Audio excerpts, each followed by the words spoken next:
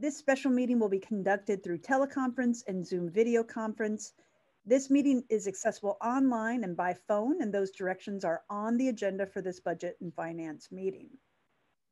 If a public participant wishes to remain anonymous, please click on the drop-down menu and click Rename. If you wish to comment during the public comment portion of the agenda, please use the raise hand icon on the screen. And if you wish to comment by phone, please press *9 and wait to be recognized. Also, the committee has been informed that some council members who are not on the Budget and Finance Committee may wish to attend this meeting remotely. Under the Brown Act, these members are permitted to attend the meeting as observers, but none of these council members may speak or participate in the deliberations in any way. I ask these members to refrain from using the raise hand function in Zoom or otherwise attempting to address the committee during this meeting. Thank you for your attention to this matter. Okay, so let's move on to roll call. Clerk, will you please call the roll? Yes, Mayor Arreguín. Present. Councilmember Harrison is absent, and Councilmember Droste. Here. Thank you. All right, thank you. Moving on to public comment. Are there any speakers on matters that are not on the agenda today and within the purview of the Budget and Finance Committee? So are there speakers on any matters related to Budget and Finance, but which are not agendized today? So I'll go to public comment and see if any hands are raised. I see Kelly Hammergren. I will recognize you first. Hi, good morning. Can you hear me okay? All right, I gather from that smile that you can hear me. So this is related to budget, but I want to tell a story of what happened yesterday. So I took a walk with my neighbor, both wearing our masks and being careful. And as we started off on our walk, there were 4 police officers on bicycles that rode by us. My neighbor had a letter to mail. We stopped at the North Berkeley post office, and there we saw the 4 police officers giving what my neighbor thought was a citation to an older gentleman sitting while black on the little wall next to the post office. So that was 4 police officers. We continued on our walk. We had a little gift that my neighbor wanted to drop off to her friend down in Milvia and North Berkeley. And then we walked back on McGee. And when we got to the dog park, there was a big gathering of police officers. Evidently a meter maid, one of those traffic trucks, had run into a pole and had knocked down a stop sign. So there were 5 police cars, 5 of those traffic meter maid cars, the van for the crime scene, 10 police officers, all there. And it just, these 2 incidences make me think, what is going on with how our police are used in the city, especially following our chief yesterday complaining about the cuts to the police department and how they're losing officers. And my neighbor said, I mean, she was just floored at the number of police officers standing around at this incident. So that's it. Thank you. My time's up. Thank you. Okay. Moving on to Tom Bates. Welcome, you are recognized. Sorry, thank you. Thank you very much. I actually want to speak on the program, the regular item, so I'll pass on this time. Thank you. Did you get that?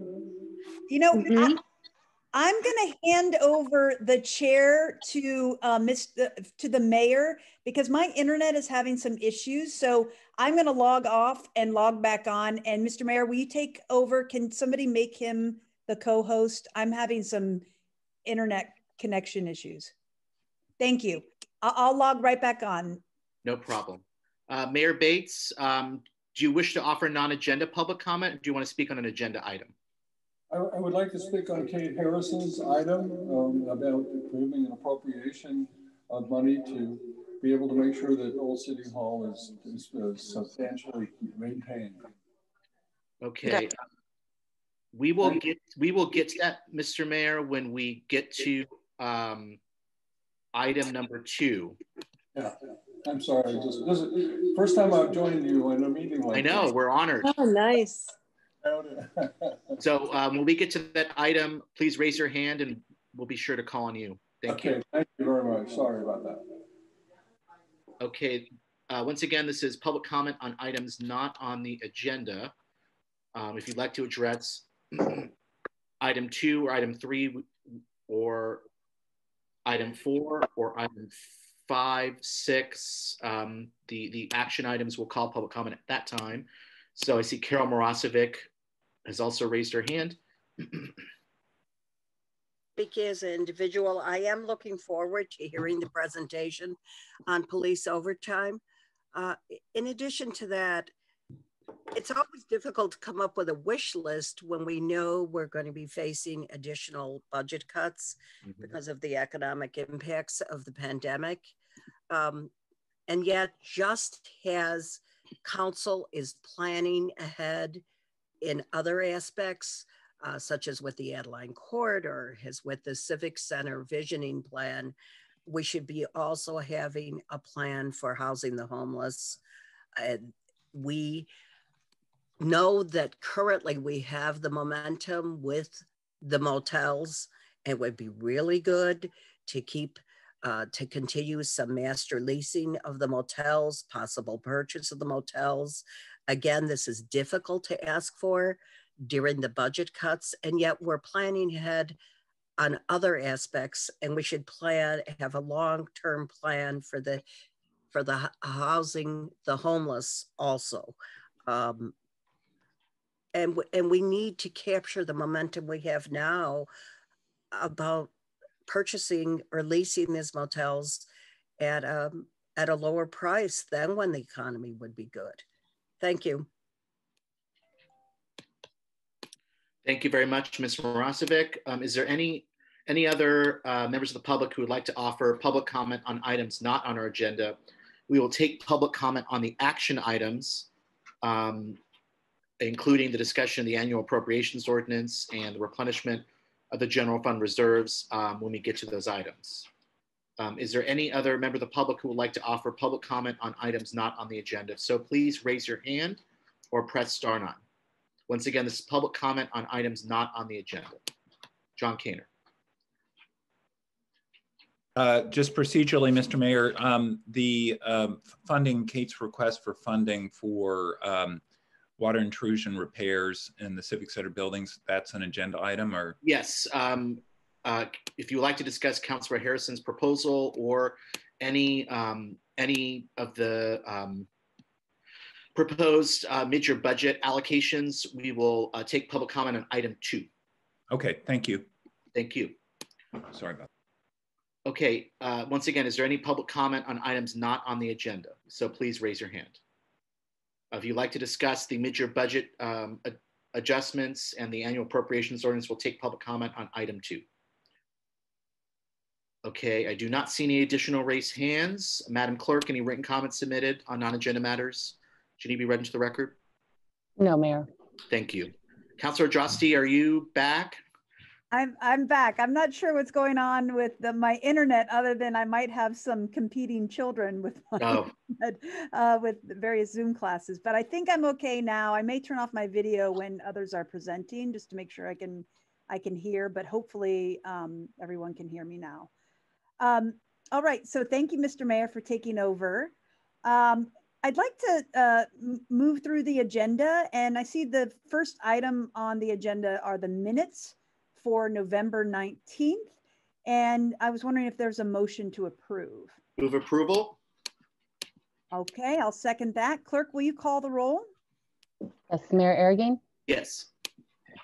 Councilmember Harrison? Abstain, I wasn't on the committee yet. Thank you. Thank you. Councilmember Droste? Yes. Thank you. Okay, great. Thank you so much. So the first item on the agenda is the budget update. But before we begin, I'd like to extend my heartfelt thanks to our city manager, our budget manager, our finance director, and every single department head. I know these are really challenging times, and you've been working so hard in addressing these issues, responding to questions, and so on. So I just really want to appreciate all of you.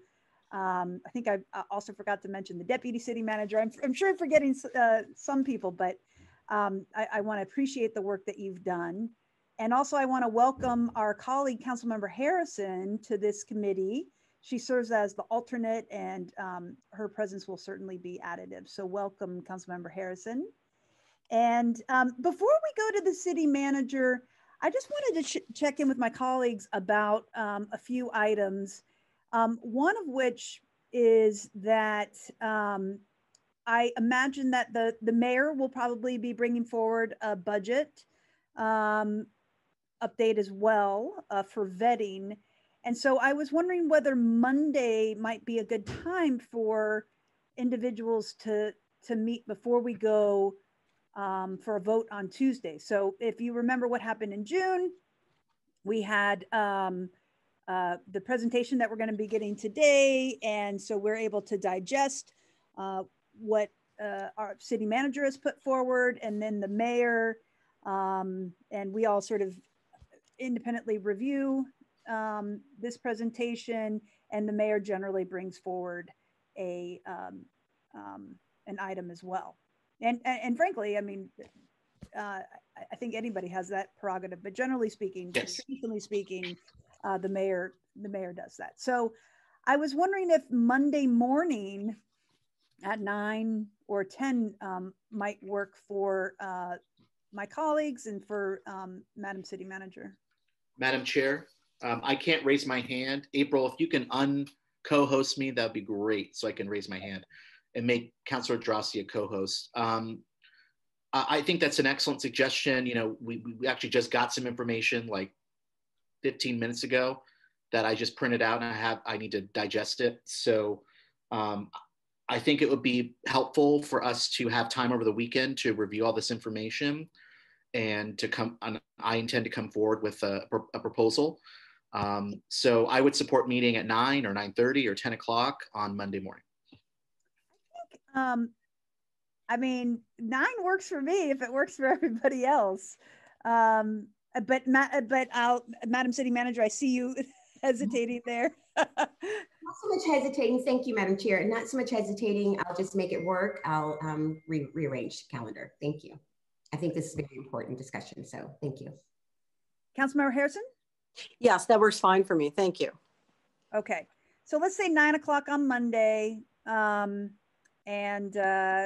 Yeah, so let's pencil that in, pen it in, and appreciate it. So, okay, so now let's move on to the agenda. So under the very first item, I'm going to hand it over to you, Madam City Manager. In the interest of time, what might be helpful is with this first item, I see there's sort of 3 sub items. I was hoping that you might be able to do back-to-back presentations on the excess equity, AAO, and general funds reserve update. And then we can make note of our questions, ask our questions, go to public comment, and then have other comments. And I was wondering if that works for everyone, just because I know there's a lot of information here. And so rather than bounce back and forth, to have the 3 presentations from staff, perhaps go to public comment, and then have council members provide their comments. Does that work for everyone? Yeah? Okay, good. Does that sound okay, Madam City Manager? That works for us. That works well. I think that's worked in the past, and it did allow us the time for you all to deliberate, which is what we really need. Okay, so just, you know, make sure colleagues just to take sort of notes of your questions you have during these presentations, and we will hopefully make our way through this rather quickly. Councilmember Harrison, I forgot whether I lowered, I think I forgot to lower your hand. Do you have a question? No, I was answering your earlier question about time. Thank you. Thank you. All right, so I'll hand it over to you, Madam City Manager. Thank you, Chair Drosty, and welcome, Councilmember Harrison. You know how to come in right at the perfect time. We have a lot of work ahead of us. There went that weekend. Yeah, thank you. All for your time. We know this is a lot, and we do appreciate you all being patient with our staff as we trickle in information. We had a lot of changes as we've moved forward, especially with AAO and equity, but we appreciate all of your effort. And I just want to take my hats off to Teresa Berkeley Simmons and Dave White and our finance director, Henry Oikami. They have done a tremendous job, and thank you for recognizing them, Chair Drosty. It's just been a lot of work for the departments as well, but that's okay. That's what we're here for. We're here to provide you all with the information that's necessary to make these hard and tough decisions that you have to make. So if you have questions, we are going to respond to those as quickly as we can. And without further ado, I'm going to turn it over to Teresa, and we'll move forward with the presentation. Good morning. So we do have we have been throwing a tremendous amount of information to this policy committee, and we very much appreciate the opportunities to meet. This is an important committee, and every time we're scheduled to meet, I actually am a little excited. So I want to thank you for your time as well. So without further ado, I'm going to hand it over to David White, who will be talking about item 2A, the general fund year-end excess equity, and reviewing some of the questions that were submitted during this budget process. Thank you, Teresa, and good morning, and welcome, Councilmember Harrison. So what I want to quickly do is just kind of navigate through the memorandum that we did submit to you late in the day yesterday, pertaining to responding to a number of questions that we received from the Budget and Finance Committee and City Council on our budget. And there's a couple of items in particular that I would like to focus on. Not that any one of the questions is more important than the other, but two or three that are probably more substantive relative to the other ones. So the first one had to do with a question regarding borrowing from special funds and what resources are available to borrow from special funds to pursue City Council's objectives. And so we provided a response to you in the memorandum. And what we tried to do was a couple of things. One is we tried to point you into the direction of where we can talk from in terms of what our resources are available. And there's really a couple of places that we can look to for that. So in our adopted biennial budget, we do provide really an overview of fund balances for our various funds. So that would be for the general fund, for our special revenue funds, our enterprise funds, our internal service funds, etc. And so that's obviously one resource that we have, and we called out the specific pages in that document where we can look to. Secondly, obviously, is our annual CAFR. And so Henry and his team are working furiously on finalizing the CAFR for fiscal year 20, which will provide us those year-end balances for those funds.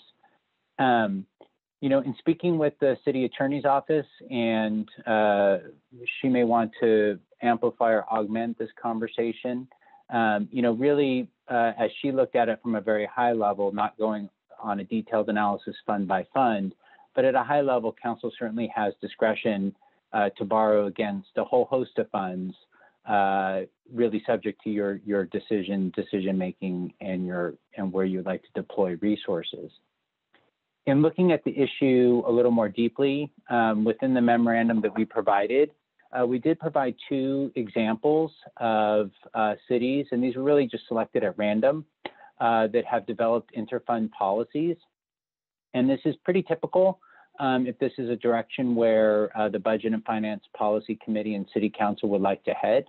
And really the thinking is the following, which is, having an interfund policy helps, obviously, one, to provide transparency into the process, but then two, really helps us at the staff level in terms of decision making and really putting together the infrastructure in place and analysis in place to be able to look deeply at the fund that is making the funds available and the fund that is receiving the funds. One, to evaluate the resources and to evaluate the liabilities of any particular fund, and to be able to provide that information forward to the City Council.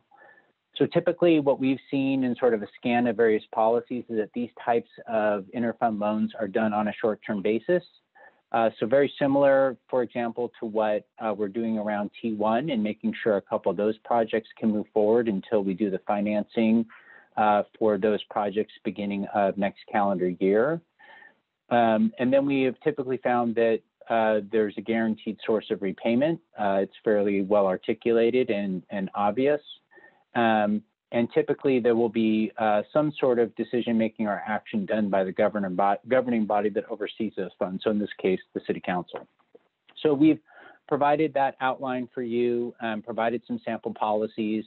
And certainly if this is a direction where the Budget and Finance Committee and City Council would like to head, we'd be more than delighted to have that conversation and work with you on crafting such a policy. So that was sort of the first response that I would like to call out for you.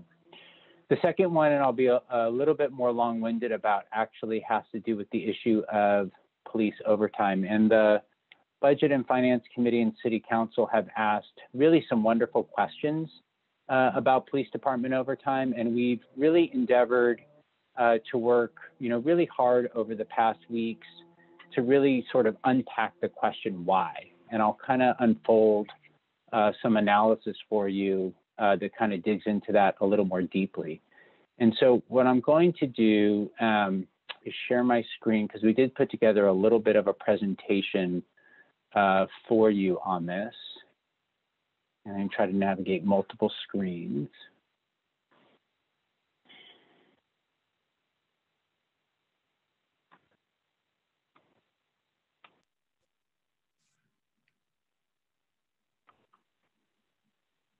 Okay, can you see the presentation, the PowerPoint presentation? Great, thank you. So the question that was asked of us, and when we presented in the past, was around police department overtime, is that we observed the trend, which was, for the past many years, the police department overtime budget has exceeded actual expenditures versus what was budgeted. And so the question was why? Why is that happening? And so we presented some high-level analysis on that and looked at that, and I'll review that, very quickly. And one of the paths that we were asked to take was, tell us what were the salary increases that were brought forward, and how have those impacted overtime expenditures if they were adjusted accordingly. And in the memorandum that we submitted to you, we did provide what those salary adjustments are for the sworn side. And we provided a sample calculation of what the overtime would be. So if you look at sort of what the starting point was of about 2.3 million, and you apply those salary increases over time, we ended up with a overtime number of about 2.9 million. So as you can imagine, that left us scratching our heads, because naturally that still does not comport with the overtime that has been expended. So again, the question why came up. Why is this happening? So let me walk you through this presentation, which I think will provide shed some light on the type of work that we have done to really try to help get us underneath the surface as to why overtime has been at the levels it's been at. And also to help us explain and put into perspective the request that we're making as part of the AAO for the $5 million allocation for police department overtime. So let me start with this slide. What this slide does is just kind of walk you through the analysis that we did. So going from left to right, top to bottom, we started off with a high level historical analysis of looking at the dollars. So what has our overtime been budgeted and what have we done? And as I said before, that was a largely unsatisfactory analysis because it didn't really give us much information to work with.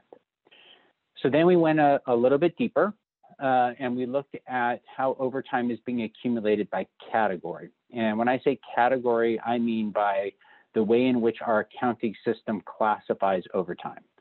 So that could be what we call regular overtime. It could be sick leave. It could be vacation. It could be training. It could be a special event. And I'll share some of that analysis with you. But that still was unsatisfactory, and you'll see why, because it doesn't really tell us what's happening at the operational level. So then we went another step further, and we looked at overtime, how overtime is really being assigned to the various divisions within the police department. So that might be patrol, communications, jail, investigations, etc. And that was actually very insightful. And why it was insightful and helpful to us is because it started to show where overtime was being generated from. And you could see pretty clearly that it really is the patrol function is where the majority of the overtime is occurring. So what that allowed us to do was to start and isolate some of the variables in this equation and look more deeply at how overtime is occurring. And so what we did was the next level in which we went onto this was to look at the patrol operation itself in that division. And we wanted to take a look at the overtime that is being generated. And the way we were trying to conceive of it as at least sort of a guiding post was to think about what portion of that overtime is fixed. So what is attributable to holidays, vacation, sick leave, versus what might be variable. And we did that because we wanted to try to really get to the root of what is a level of overtime that, you know, pragmatically speaking is going to be needed to fund the department versus where there may be some flex. And so you'll see that in some of the exhibits as you go through them, particularly Exhibit 6, Exhibit 7, where we tried to apply some dollars to it. And that really leads into the overall calculation of overtime need that we've done. And what we did was we really tried to provide 3 or 4 different ways of trying to calculate overtime need for you. This more detailed approach was one way. Another way that we tried to do it was just really looking at how, based on how much overtime has been incurred to date, we applied just a straight line projection on that. And then we also looked at a 3-year average of overtime and a 5-year average of overtime. And numbers all tended to circulate within a range. What is important to note on that, though, is that one piece of analysis that we didn't do, and I think we would love to spend more time on, is it doesn't actually apply really where we think hours are going to be spent as it pertains to overtime and apply that to current hourly rates. So I would suggest at some level, as we go through this analysis, that it's potentially a little bit more of a conservative approach because it does blend sort of these historical salaries with the current. So I'll blow through this pretty quickly. This isn't telling you or us anything we haven't seen before, but it just kind of walks through those boxes that I shared. So this is overtime for the past 11 fiscal years, going back to fiscal year 10 to fiscal year 20. The gray bar shows you what is actually incurred, and the blue bar shows you what was budgeted. And nothing new to say here, except for we've spent more than we've been allocated year after year.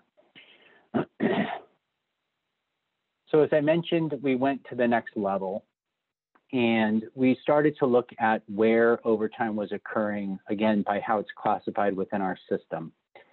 And you can see really, if you kind of look at some of these bars and the colors, the vast majority of the overtime is coming from regular overtime. You see holiday pay above that, special events are there, sick leave, vacation, and at the very top are reimbursable services. So one thing I didn't note earlier, and I will point out, is that there is overtime provided by the police department, and there is a chunk of it, and it varies from year to year, that does generate a reimbursement. The department itself, just to be transparent, doesn't actually recognize that revenue in their budget. Their budget is an expenditure budget. So that revenue comes into the general fund generally. And the department itself is focused on what are the expenditures they need and to have appropriated. So that is important to just sort of clarify when we're generating these estimates. So this is category. So then we took the next step, which was to look at overtime by operation. And this is where things started becoming easier for us to start really kind of sharpening our focus and fine-tuning our analysis. So you can really see here, the gray bar represents the overtime that is generated from patrol operations.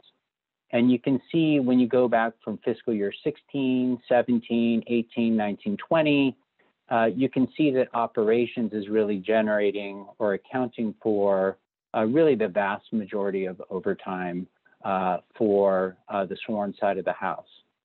What was interesting to us is that when you really look at a lot of these other divisions within the department itself, and you look at the historical analysis that is attached as an exhibit, when you look at those numbers really in aggregate and average them over time, they don't vary a whole lot.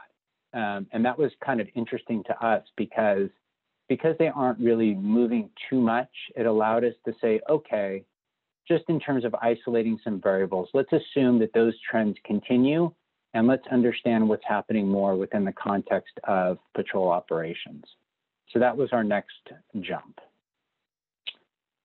So before I do that, I'll just quickly caveat, we looked at both sides of the house. This is the non-sworn side, and this is just an accounting of overtime hours. Again, you know, not too many peaks, not too many valleys, kind of stable over 5 years. And this kind of reinforces that messaging in terms of where the hours are located. In general, we did group holiday, training, vacation, and sick into one category, really because those are more reoccurring or fixed type of expenses that we would expect. And so we wanted to make sure that we kept those as a block. So now we'll go to the sworn side. And this is an accounting of hours for sworn operations. And you can see naturally that the hours that are accounted for over the years aligns with the expenses that we're seeing from the perspective of the amount that we have been spending has been increasing, and so has our hours. So now we'll go into the patrol functions. So this is where the majority of the overtime on the sworn side is being accounted for. And so what we did was we broke it up into regular overtime, the holiday, training, vacation, and sick leave, special events, reimbursable services, and all other. And what these, bars help to show when you line them up is you can see the regular overtime jumped in fiscal year 20, and special events, has had an increase as well. And there's, been a number of reasons for those based on how the department has responded to various circumstances. And then you also notice in fiscal year 20 that reimbursable services is a much bigger chunk of the pie than they have been in past years because of requests that have been made on the department to provide overtime services. So again, sort of walking through our thinking on this is our general thinking was that orange bar, the holiday, training, vacation, and sick, is going to be, relatively speaking, a fixed variable for us. So where we spent a lot of time looking into was really the regular overtime category and the special event overtime category. And what you'll see in the spreadsheets that we provided to you was what we did was we looked really at a detailed and a micro level at how overtime is being accounted for in both the regular overtime category and the special event overtime category. And what we did was, in trying to come up with an estimate, was we didn't use the hours in those categories in total. We actually tried to really get granular with it and break out what we thought was more of a recurring expenditure for regular overtime. So for example, when staffing levels get low, as they are right now, there will be more overtime required to keep folks in the sort of continuously operating shifts, and that really is what patrol is. So to keep the minimum officers on the street, you'll see categories like police under strength. Overtime is higher now than it has been in the past. And there are other categories like that that you'll see are more reoccurring, as well as with the special event side. And I'll be even more specific on special events. Things like July 4th, Solano Stroll, the Kite Festival, those are all events where we have had increased numbers of police officers to support those special events. So when we go to the next chart, you can really see how we broke it out, and this really will connect to Exhibit 6 and what's been attached to you. So when we look at the overtime hours for the patrol function, we were able to see that, you know, what we consider sort of the recurring functions, recurring hours, you know, been relatively constant, have gone up a little bit more recently, but you can see how the variable piece, you know, as you'd expect, it really is showing sort of a variable fluctuation. Some years it's a very small piece of the overtime algorithm, and then in other years, particularly recently, it's a higher piece. And that's attributable to our response around the protests earlier in the year, response to COVID-19, PSPS, et cetera. So all this was helping us build to an estimate of what we think an overtime expenditure number should be for the department. So that really takes us to this slide here. And again, we focused our work really on the patrol side because it is such a big driver of overtime. So just to sort of break out the pieces of this, first we looked at holiday, training, vacation, and sick leave, and we applied really a 5-year average on that and generated an overtime need of about 1.6 million just for that piece of it. Then we looked at the two categories of regular overtime needs and special event overtime needs. And again, we isolated that just down to what we think or suggest might be the hours that are more of a recurring nature.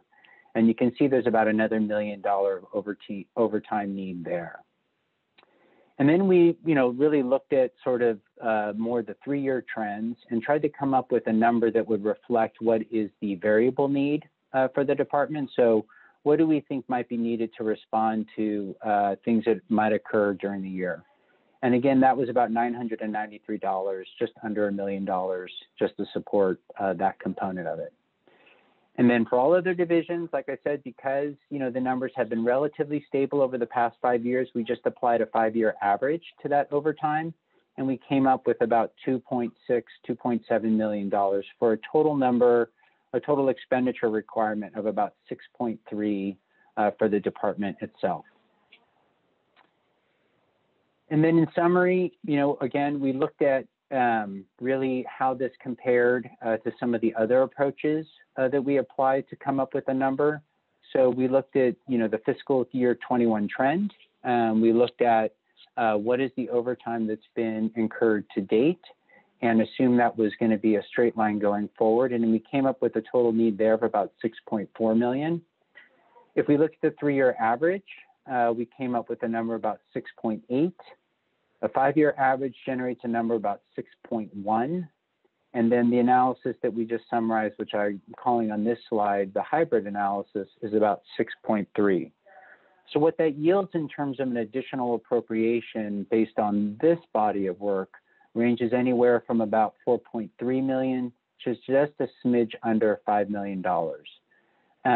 You know, well within the range of what's been asked for. And I think, again, from the perspective of that this analysis is really based on looking in the past and not applying those current rates, it felt as if that $5 million was coming across as a reasonable figure. What I would like to share, though, is that in going through this work, it definitely uncovered a number of things for us that certainly are next steps and follow-up that we would have. I think number one, we certainly would love to spend more time, you know, really digging into this analysis and coming up with an estimate based on hours worked, current rates of pay, and by position type. I think that would be another piece of this puzzle that would help to provide a useful dimension to the work. And then speaking from an operational perspective, we certainly identified in looking really deeply at this that there are things we can do to refine and improve our overtime coding. There are things occurring in one category that probably should be logically allocated to another. And I think the department would certainly appreciate, given particularly with all the hiring that they've done, some additional training to ensure consistency. And, this is really the chief's perspective, which is really looking at opportunities to control and reduce overtime without compromising service delivery. So this was a big piece of work that we wanted to do and bring forward because we know at the last Budget and Finance Committee, there have been a number of questions about police overtime. And we just wanted to get our arms around the extent to which the request made sense within how the department operates. And so we hope that this analysis is helpful to you in evaluating that request. Thank you. Thank you very much for the presentation. And Teresa, I'll turn it back over to you. Great, thank you. We'll hold our questions. Thank you for that. So the next, the next item on the agenda, I believe, is the AAO. So let me just give you, I'll share my screen just a moment.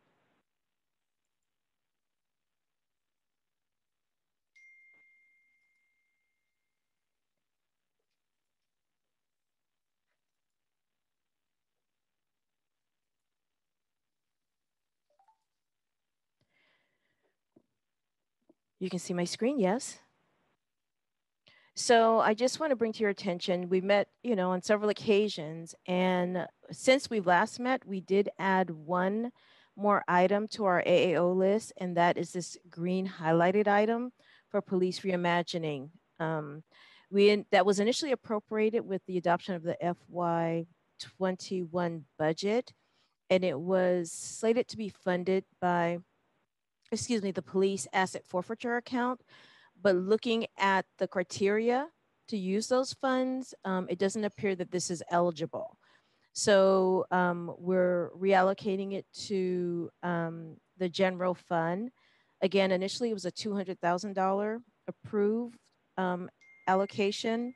The price has increased by $70,000. So you'll see in the AAO an allocation of $270,000 from the general fund for this reimagining process. So that is item B, 2B. I don't know if Henry wants to speak a little bit about where we are on item 2C with the general fund revenues, just to give you an update. Yeah, I can do just a quick a refresh. We did a presentation about where we are at first quarter numbers when we closed the first quarter, and we're still in month number 2 of the current fiscal, of the second quarter, and we haven't been able to get any more revenue numbers or projections from many of the professionals that sends us the projections that we have. And I know because of the new shelter in place, we got a call from ABMB that told us the projections number they gave to us, we need to stop it because they think that's not gonna be true again, because with the new shelter in place, it's gonna affect their numbers. And so we were going to stop. We were about to come up with a new projection number for the next second quarter. But now that has stopped, so we couldn't, the only numbers that we received was from the county, which we just got yesterday. So we're putting that together so that we can come up with a bigger, more projections to add. But I can do a refresher course, and because we did that presentation November 12th. Let me see if I'll just share this, just go through it and see where we could find it there. I'll just share it so we can go through it and look at it again. I think this is it right here. So as of first quarter, these are the declines that we had for the first quarter number that we closed as of September, July, August, September. We had the transit occupancy tax decline of 76%, short-term rentals of 86.3%, property transfer tax decline of 37.2%. We think that might be just timing difference. Parking fines expected, we knew there was going to be declines. Sales revenue tax of 18%. We have utility users tax decline of 5.3%. We have ambulance fees decline of 51.8%, and we have interest decline of 27.5%. So that's where we are. That's a snapshot of the first quarter. So now what we are trying to do is figure out where do we think we will be able to make a recovery out? How are we going to recover some of this? So the issue then became in terms of the big numbers. So where were we really? Means we were about 15.7% quarter number. If we look at last year, first quarter, where were we? Where did we land? And this year's first quarter. So we have a difference of 5.4 million bucks. So the difference is about a 15.7% decline in our revenues looking at the quarterly numbers. So first quarter of the fiscal year 2020 and the fiscal year 2021. There might be a couple of timing differences in them. So we would think probably we will land about a $5 million real decline because we're looking at some of those numbers. But this just tells you the snapshot of the first quarter. Now, we're working on getting all the information for the second quarter. We're in December, we're closing the November revenue, year, month, and expenditure in about 10 days, which is on this by the 20th. So that would give us additional data for us to be able to figure out, okay, so we now have 5 months of the month, where are we? And then we can start looking at how to generate the new projections to see where we are going to land. But one of the good things that we received was from the property tax from the county yesterday, which they told us they are going to keep the AV, the assessed value that they had as of 12/31, which is going to be the one that they generated the property tax that was due this month. They're going to keep those numbers for this current fiscal year, which is good news. And the only thing they are going to do with that is they're going to look at it the way they did it last year, which is they're going to look at the projections in terms of the receivables. They're going to adjust. They don't want to adjust the AV because it's already out. So, but they're going to look at, okay, is there going to be any impact in the receivables? Are we going to is the COVID going to impact people from paying their property tax? So we will adjust that revenue numbers, that projection numbers from those. So they are going to withhold they're going to decline the receivables by about 6%.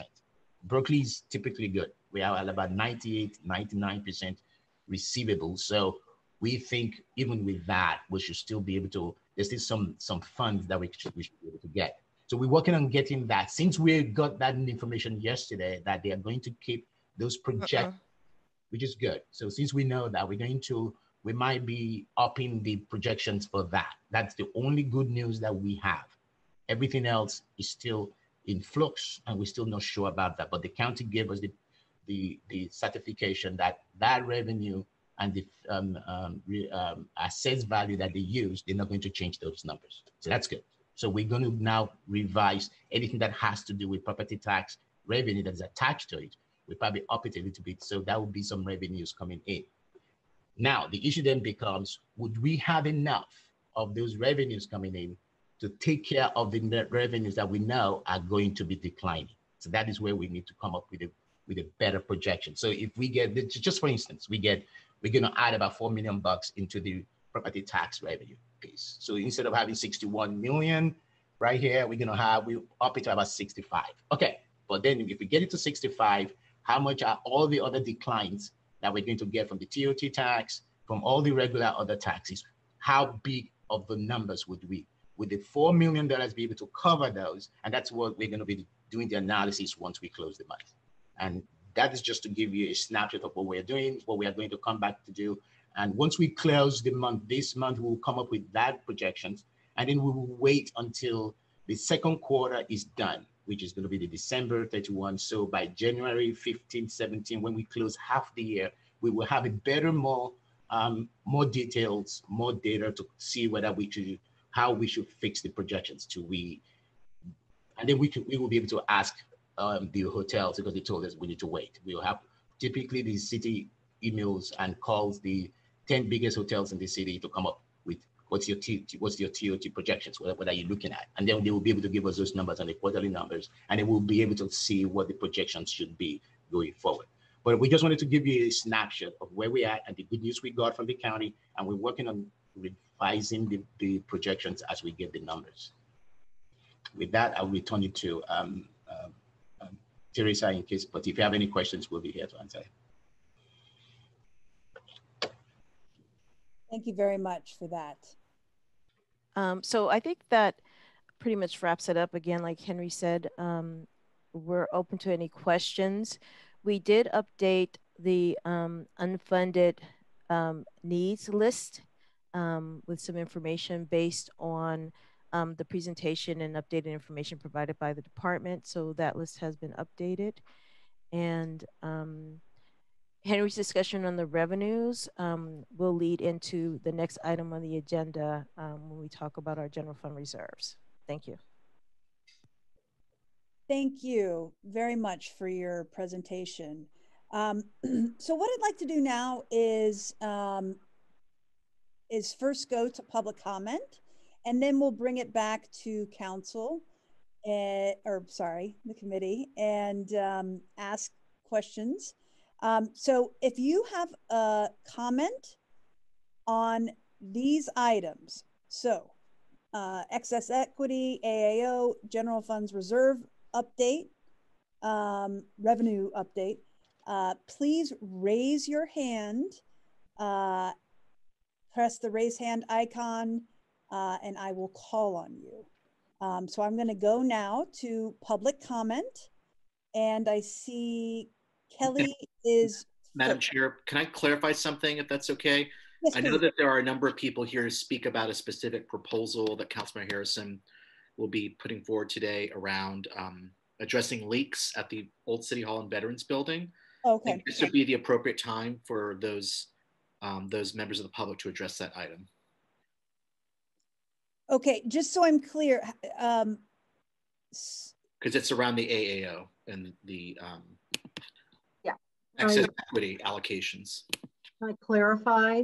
Yeah, please do. Was this referred from council or? No, it's not been referred. We're looking at deferring all of the excess property taxes that we use for capital. And we have realized recently in studies of Old City Hall and the Veterans Building that they have about a $100,000 need for immediate repairs to prevent further water intrusion, as that money that would normally be above the excess, the property tax above the 12.5 million goes to capital. What I'm asking is, instead of deferring all of it, that we not defer 100,000 of it and use it for this very specific purpose. I see. Because resources that we don't fix now, capital resources, we're gonna have to pay more for later. And this came up in the whole course of looking at T1. It turned out it was not used, you could not use T1 funding for it for a variety of reasons. I hope Mr. Garland is here and can describe.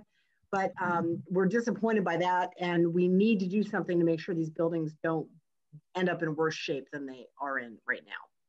And that, Madam Chair, I became aware of this today. Members of the public had indicated they want to speak to it, so I just want to clarify that for the record. So I know there are a number of people here to speak about specific proposals for the AAO, and I think we should just clarify this is the public comment period for that. Yeah. Okay. Okay. Thank you. I appreciate it. All right. So going to public comment, I will first go to Kelly Hammergren. You're allowed to speak. Okay. So we're speaking now just on this item, not the presentation from David White. Have I got that correct? You can provide public comment on the 3 preceding items that were presented, the AAO, excess equity, and the general fund revenue, and what Councilmember Harrison just mentioned. Okay, can we reset my 2 minutes then? Sure. So as far as what Kate Harrison is presenting, I think I really support that. We also need the assessment on damage control for the two buildings and repairs. That's needed. And I think that there's places that what Kate Harrison is presenting is appropriate, and I support it strongly. Then as far as the other presentations, I was especially interested in David White's presentation on the police department, pushing the numbers around. As some of you know, I have an MBA. I'm used to looking at numbers. And what I would say about the police department, it seems to be that no matter what is allocated, they're going to spend what they're going to spend. And what we really need for the police department, instead of pushing numbers around, is that in this reimagining, we actually need an in-depth look at how officers are used. Do we really need 10 officers standing around looking at a crashed car, traffic car, like I saw yesterday, or 4 officers converging on a gentleman who's sitting on a wall?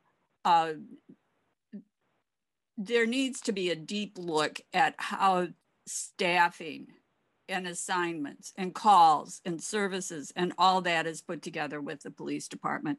And I'll stop there. Thank you very much. Thank you. All righty. So now we're going to go to Sherilyn Parsons. Yep. Sherilyn. Hi. Hi, you're on. Yeah, so I'm director of the Bay Area Book Festival, and we're really grateful for the steady support over the years. I'm speaking to request the funding of the $50,000 grant that had been deferred from budget discussions in June. We had to shut down the festival this year when nearly all the work had been done to deliver it. That same week, we were about to post the full schedule of author events, exhibitors, and so on. We essentially had spent the grant that had been allocated to us by the city in the previous fall. Nevertheless, after some layoffs and restructuring, we worked hard to continue to serve the city. We were very happy to help with the Berkeley Relief Fund. We also produced Berkeley Unbound, which highlighted some of the city's most exciting writers and thinkers, including many of our local leaders. To give you an update, we're planning a 9-day virtual festival from May 1st through 9th. Confirmed speakers so far include Nobel laureate in literature, Kazuo Ishiguro, he wrote Remains of the Day, and Michael Eric Dyson on the paperback of Long Day Coming, Reckoning with Race in America. If we're allowed to present an outdoor fair in the park or indoor events in our local venues in May, we will do so. Further, we had already expanded to year-round events even before the pandemic, with most of these events taking place in Berkeley. We hope to start presenting these in-person events in Berkeley as early as summer 2021, if advisable. The city grant is already factored into our budget. My worry is that without this funding, we won't make it past this May festival. After years of scrimping, we had finally built a small reserve to carry us after each festival until more funding comes in. We've now drawn it down. Further, we've had to convert some contractors to staff because of AB 5. Most of our people live in Berkeley. We want to continue to serve Berkeley residents, feed the local economy, and promote the city of Berkeley. The arts have been called second responders, helping communities process what's happened and recover. Thank you for your consideration amidst a really difficult time, and I'm happy to answer any questions. Thank you very much. It sounds very exciting. I'm a fan of Never Let Me Go. Yes. Thank you for your comments. Sure. Okay, moving on to Lisa Bullwinkle. You are on. Good morning. I want to support Kate's motion to provide some funding for the Fix the Leak, as we're calling it, fund for the Veterans Building and Old City Hall, so that they're not, so that demolition by neglect doesn't occur while we're in the last stages of the planning process to get these buildings up and running again for the community. And it is very important that we get some funding to just kind of patch some holes in there, get them fixed, while this great committee that we formed of concerned citizens from all walks of intelligence and backgrounds and knowledge come together to get these buildings up and running for the community. So thank you so much. And that's all I have to say today. Thank you. Moving on to Kim. Kim, you are on. Kim Johnson. Hi, good morning. My name is Kim Johnson. I'm with Bananas and we serve families in Northern Alameda County, including Berkeley, of course.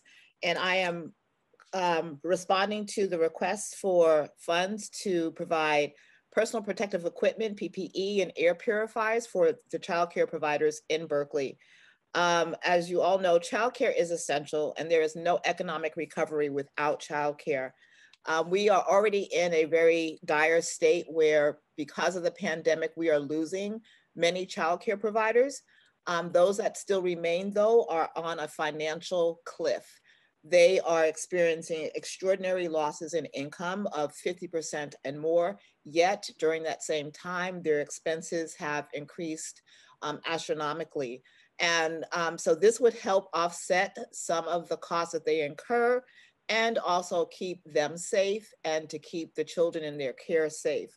So the PPE, there's extensive cleaning that's required, more so than had been in the past. And that's a cost that it's hard for them to find supplies and protective equipment and to pay for it. And then also while the kids are in their care, to have air purifiers in the home. These are highly efficient filtered air purifiers to keep the air circulating, especially as the weather is turning cooler and they're not able to spend as much time outside as they would like. So I would please ask for your support of this very important help for the child care providers. They're trying to be there for us, so let's be there for them. Thank you. Thank you, and thank you very much for your service to our community. Okay, moving on to Leela. Leela, you are on.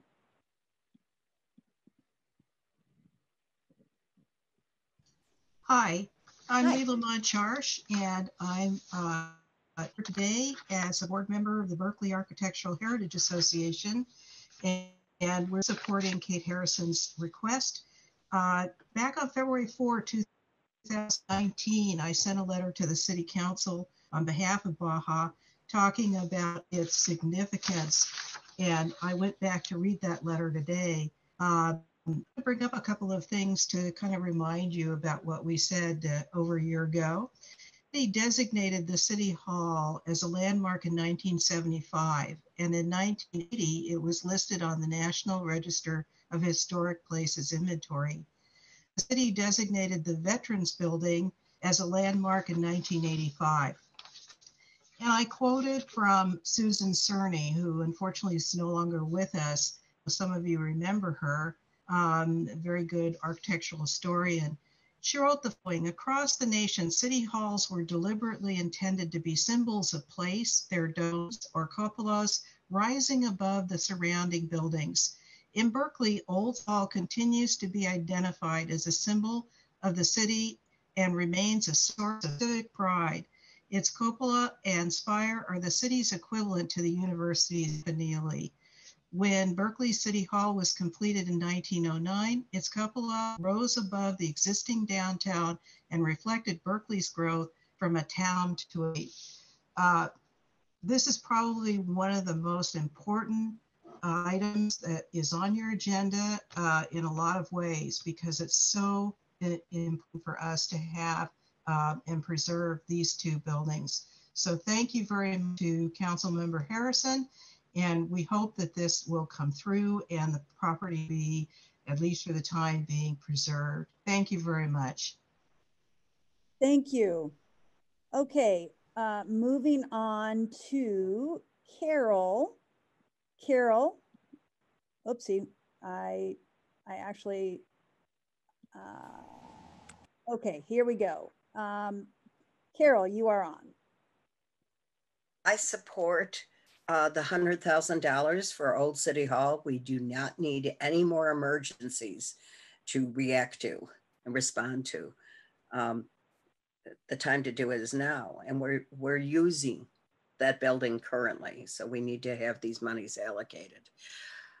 Regarding the police overtime, I'd like to know more about how much of that overtime was allocated because an officer was in the middle of a call, or how much of it was because there was another officer not on duty because they had called off or they were on leave. I'd also like to see a balancing of, has more additional positions we've been advised may become available. Are those positions going to be filled? Are they better responded to by overtime? Because we need to look at a way to cut back these costs if we are sincerely looking at the police reimagining process, which is going to be a prolonged process in the planning. We need to look now where there is room to cut back and still provide proper public safety. Thank you. Thank you. All righty, moving on to John Kaner. You are on. Hi, John Kaner. I'm here in 3 capacities. One is CEO of Downtown Berkeley Association.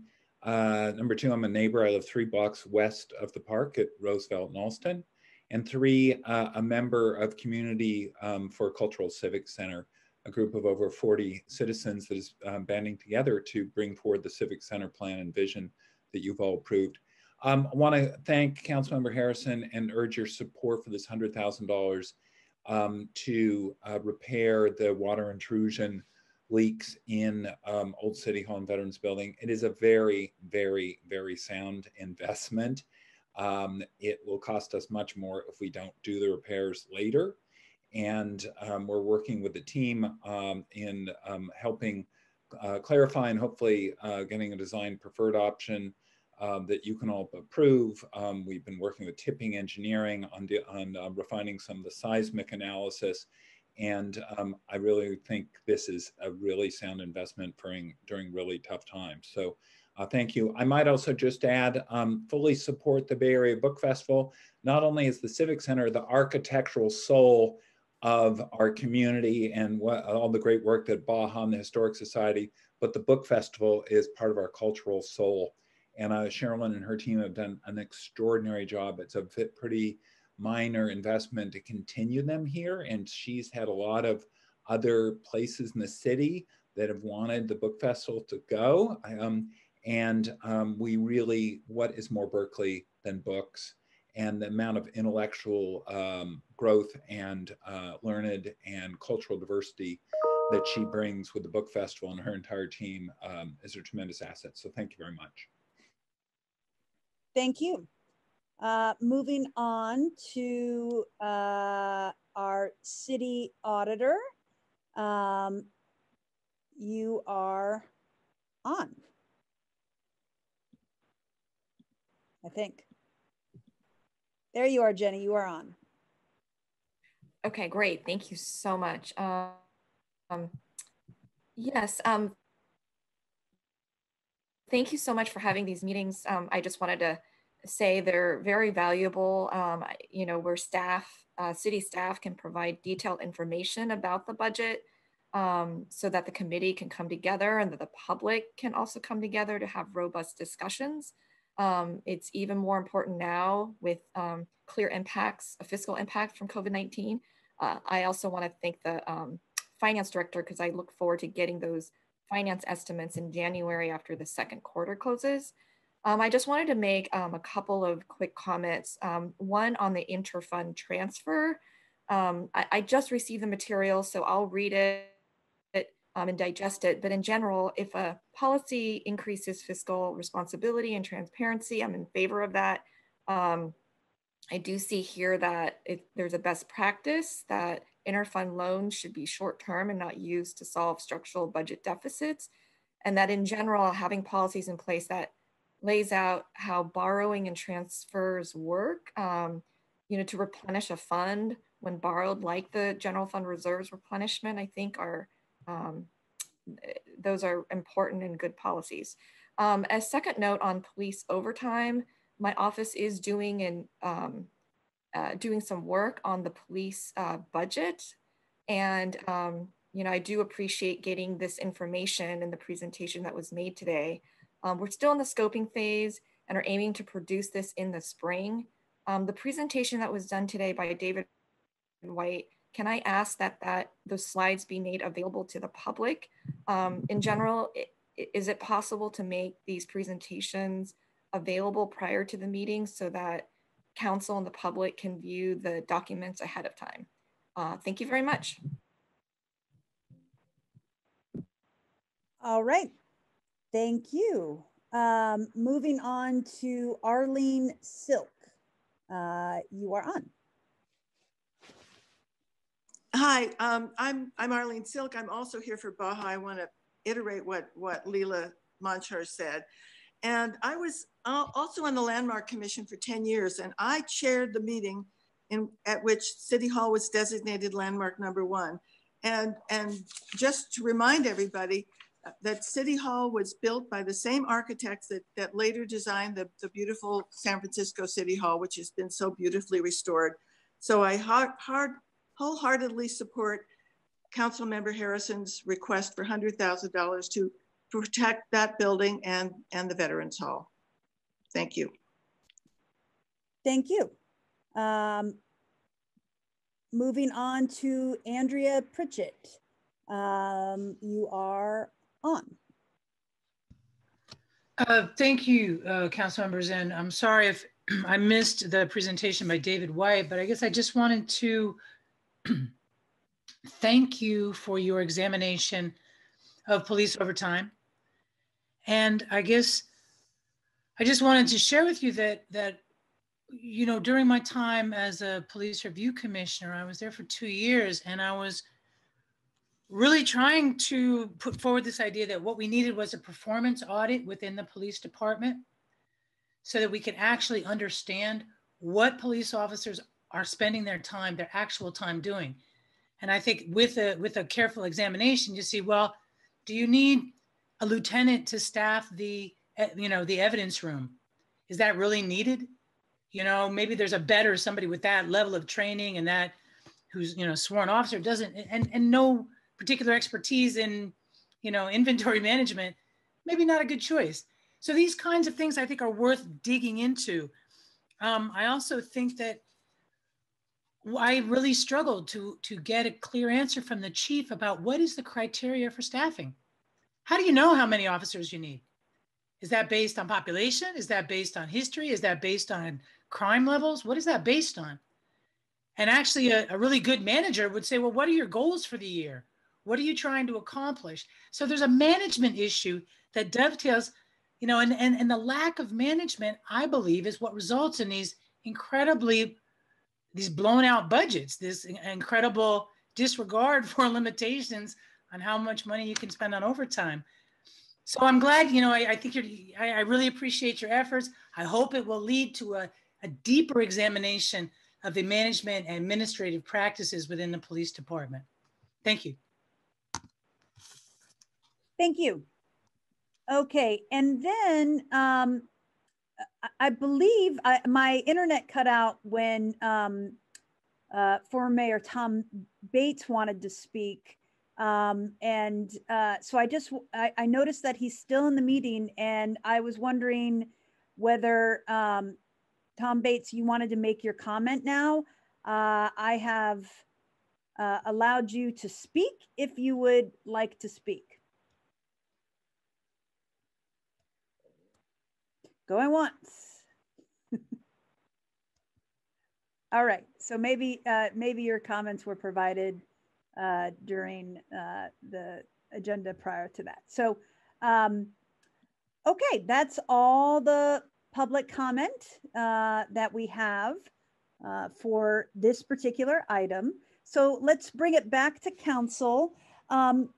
first, I'd like to recognize Paul Budenhagen, who said that he wanted to be able to provide some clarity with Liam on the City Hall. So I'll hand it over to you. Okay, thank you, Chair Droste. Can you hear me okay? Yes, we can. Hopefully Liam had an urgent conflict, so I'm not sure if he's still listening in and available to. He's in the attendees. He's in the attendees, but I think he had to step out. We could, if you could promote him to a panelist, and maybe he could, if he's there, he can speak to it, and if not, I can just pinch hit a tiny bit. Yes, I did see his. Oh, he's a panelist now. Liam, oh, good. There he is. Okay. There you are. So I think Liam has been looking at these issues a little bit and talking to folks, so might be able to shed some helpful light, though we don't have a ton of information yet, and thought it would be good to give him a chance to speak on it. So if that's okay. Please do. Good morning, committee members. I'm Liam Garland, Public Works Director, and yes, we've been aware of the issue of these leaks in these two buildings. I'm committed, or I've been committed to trying to find this $100,000 to start the feasibility study. We first got to determine where the leaks are coming from so that we can get to the source of the problem. And while that might sound easy, it's going to mean ripping down some walls and getting in and doing a really thorough investigation. And so for the two buildings, we think $100,000 is about right for that. I do want to just clarify something, which is that feasibility study will identify the true costs of repairing the actual leaks, but the repair number is likely to be significantly more than that. We don't know until the feasibility study is finished, but it might be in the range of $900,000 in terms of the actual repairs. Obviously, the feasibility study is the start to at least get us farther down the road. Does that all make sense? Well, so is this feasibility? Can you talk more about this feasibility study? Is that what the request is, Councilmember Harrison, to fund that feasibility study? Yes, it is. And so, so can you speak to that, Liam? Is this something that, or anyway, I'll let you answer, Liam, and then we'll go to Kate so she can talk about it more, or Councilmember Harrison. Yes. Yes, so the feasibility study will help identify the true source of the leaks and help design the repairs that will stop the leaks in the future. And so this is a study that is not programmed in our current budget. Obviously, you know, from the Public Works perspective, yes, we want the leaks to stop. And so it makes sense from being good stewards of our buildings. It's just a matter of finding the money in order to support the work. Got it.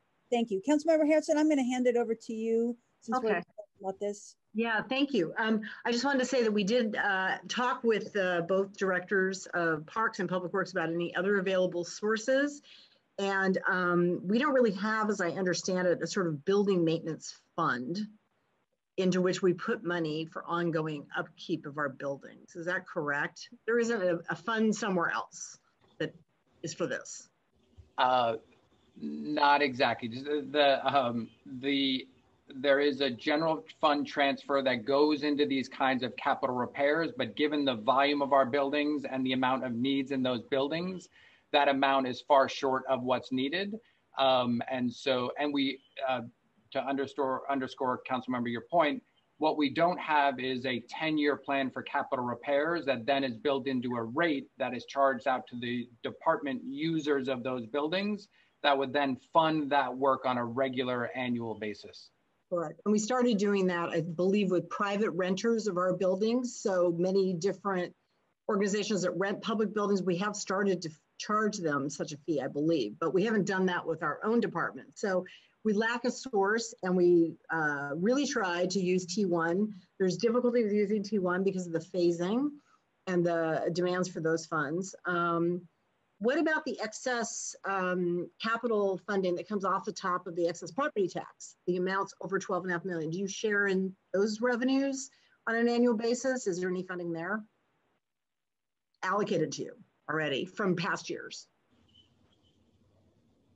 I don't have a 100% certain answer to that. I don't believe that Public Works currently has any work being funded through those allocations, but that is not a 100% certain answer. Okay, I think maybe for the next budget cycle, it'd be great to know where the additional amount over the 12.5 million has been going for capital, just so we can get a pattern to that. But I'm talking about June, not right now. So in any event, we tried to explore with this group many sources, and this is where we've ended up.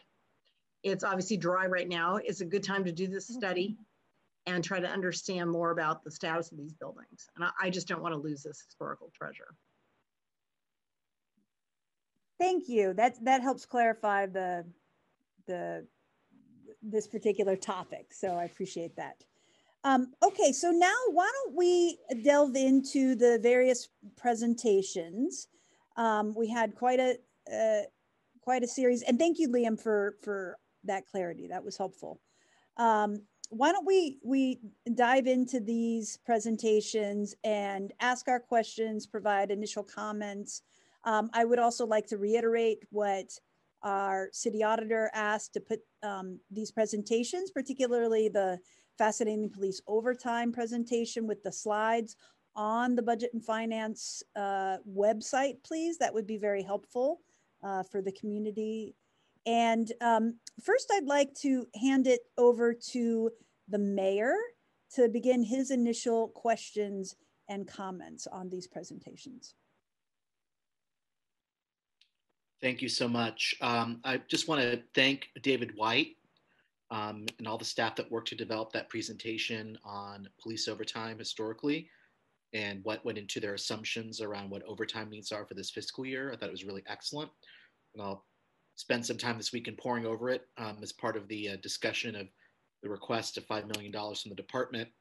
I did have some specific questions, though, related to overtime and police staffing. I don't know if Chief Greenwood is on the call or if David can answer them. Hi, Chief.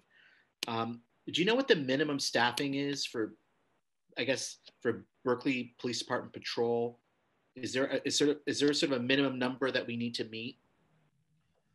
Yes, the minimum staffing. So we have 16 beats, and the coverage for that is for 16 officers, 4 supervisors, and a commander during most hours.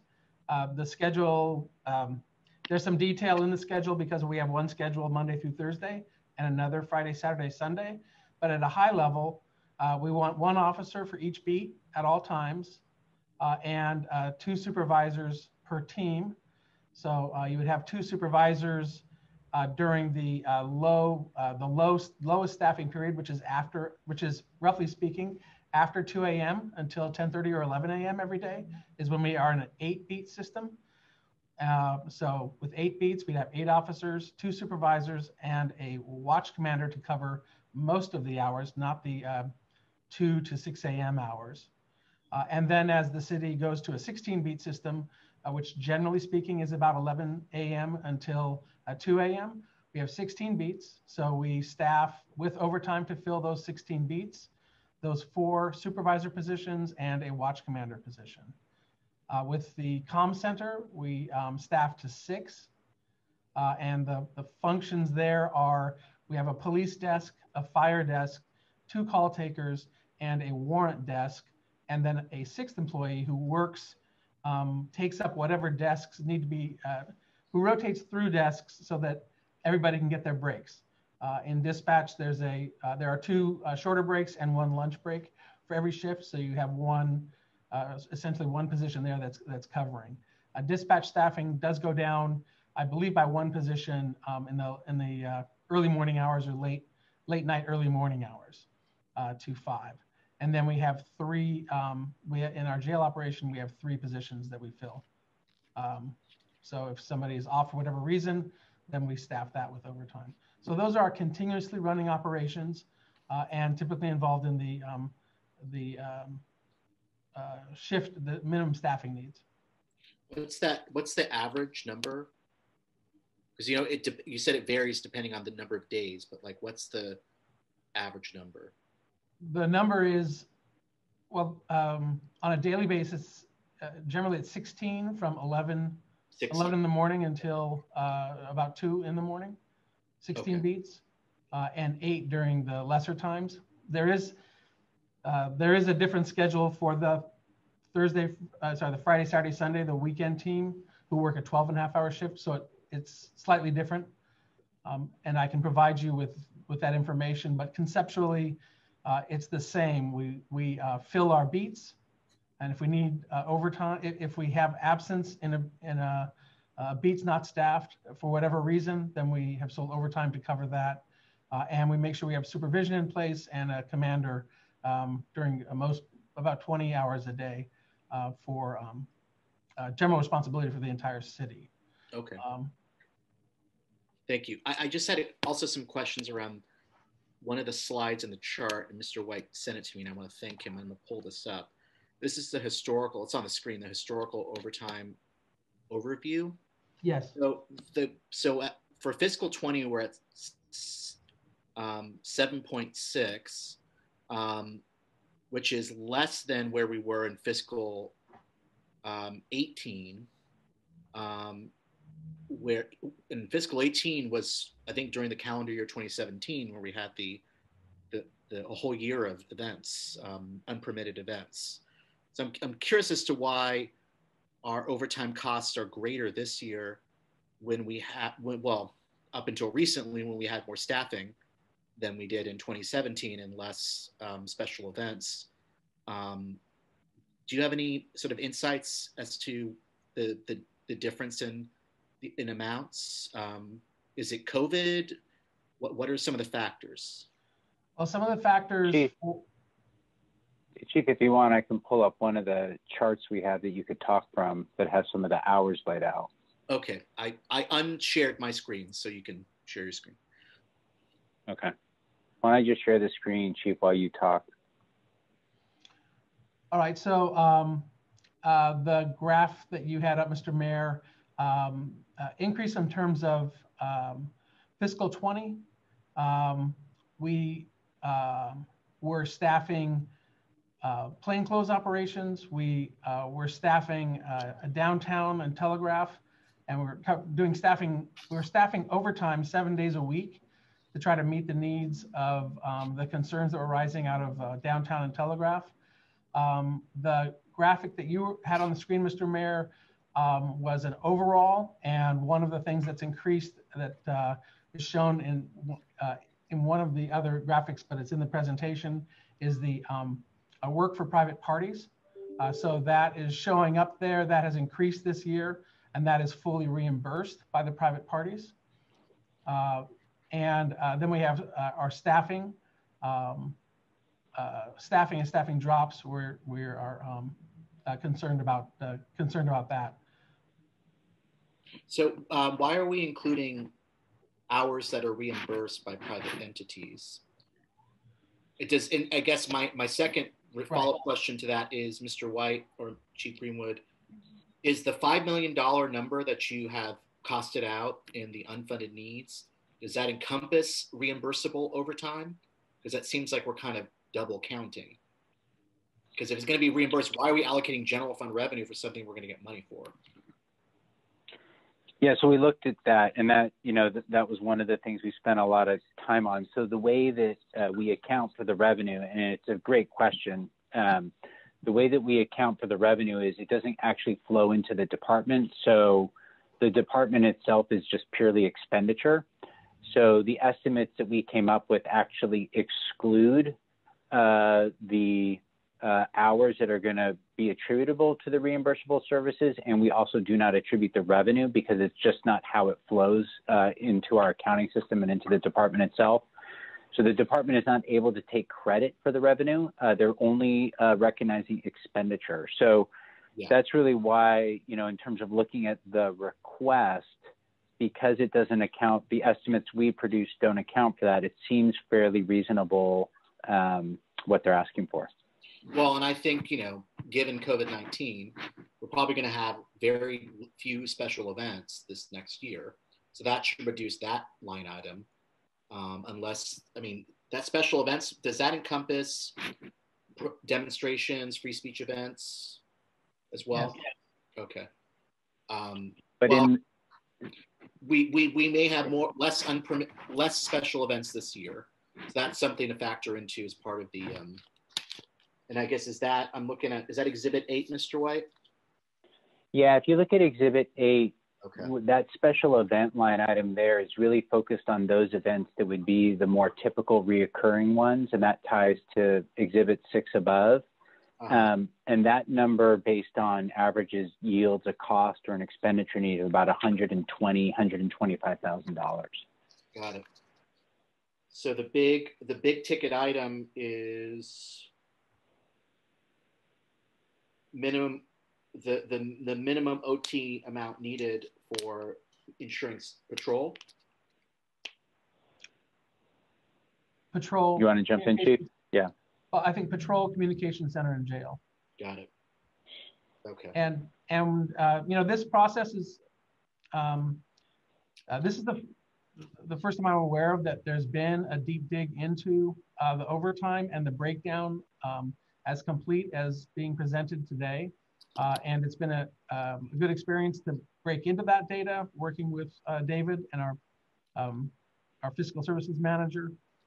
And we've seen there's an opportunity to give some focus to our coding and especially where the overtime coding, where overtime has been coded as minimum staffing.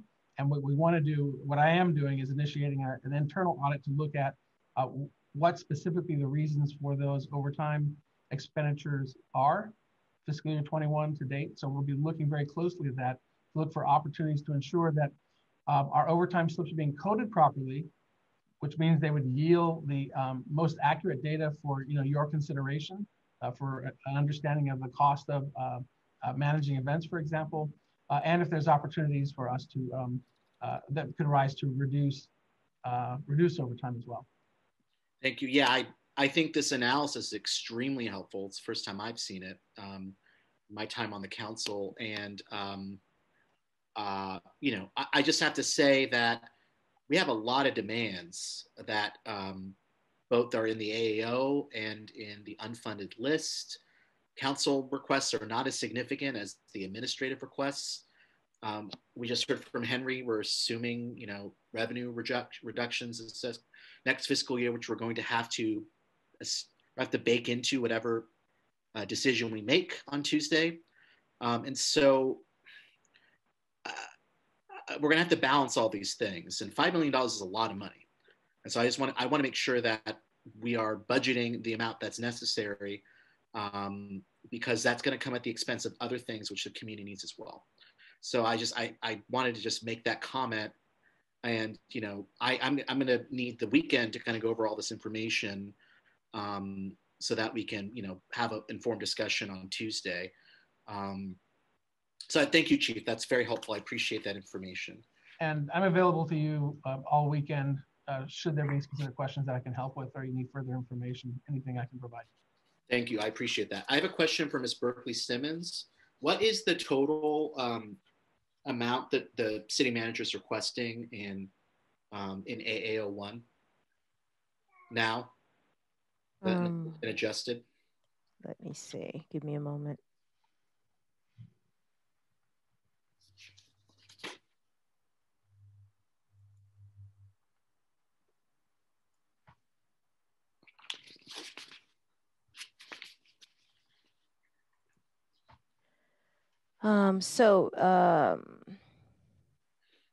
In the AAO1, we're requesting the 7. Oh, can you see my screen? I just want to make sure you can see it. It's kind of, can you zoom in a little bit? Yes, let's see.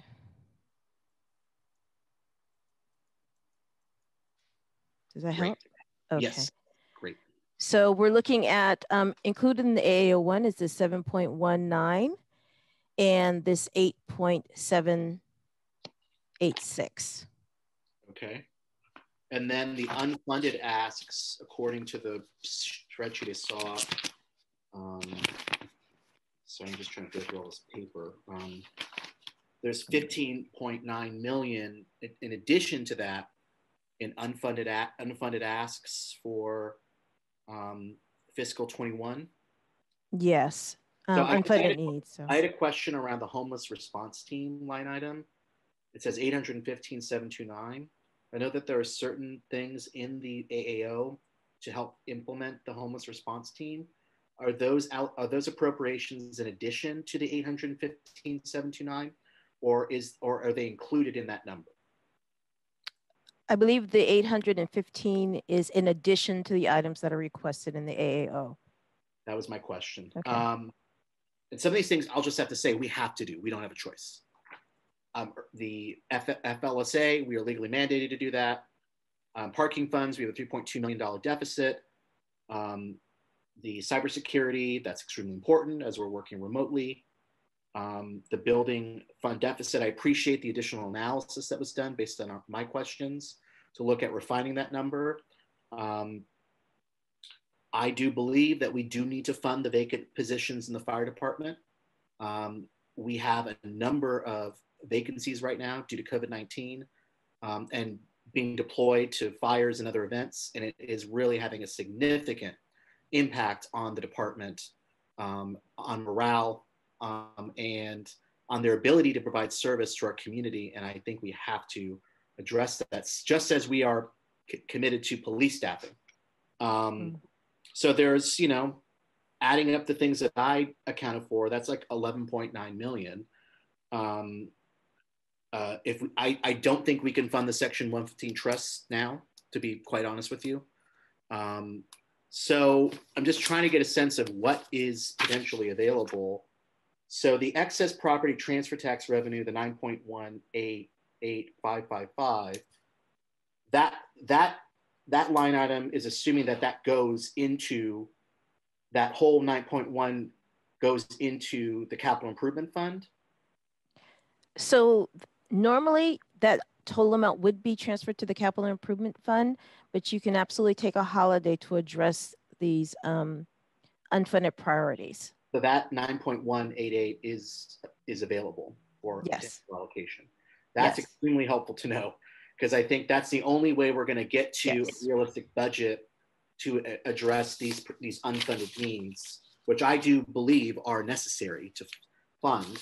We're going to have to fund overtime in some amount. There's no question about that. I'm not sure yet what that amount is, and I want to do some additional analysis, but we're going to have to fund something. There's no question about that. I know I'm jumping ahead, but then we're going to discuss shortly the idea of potentially taking 2.3 million of that 9.188 and putting that into paying back the reserves.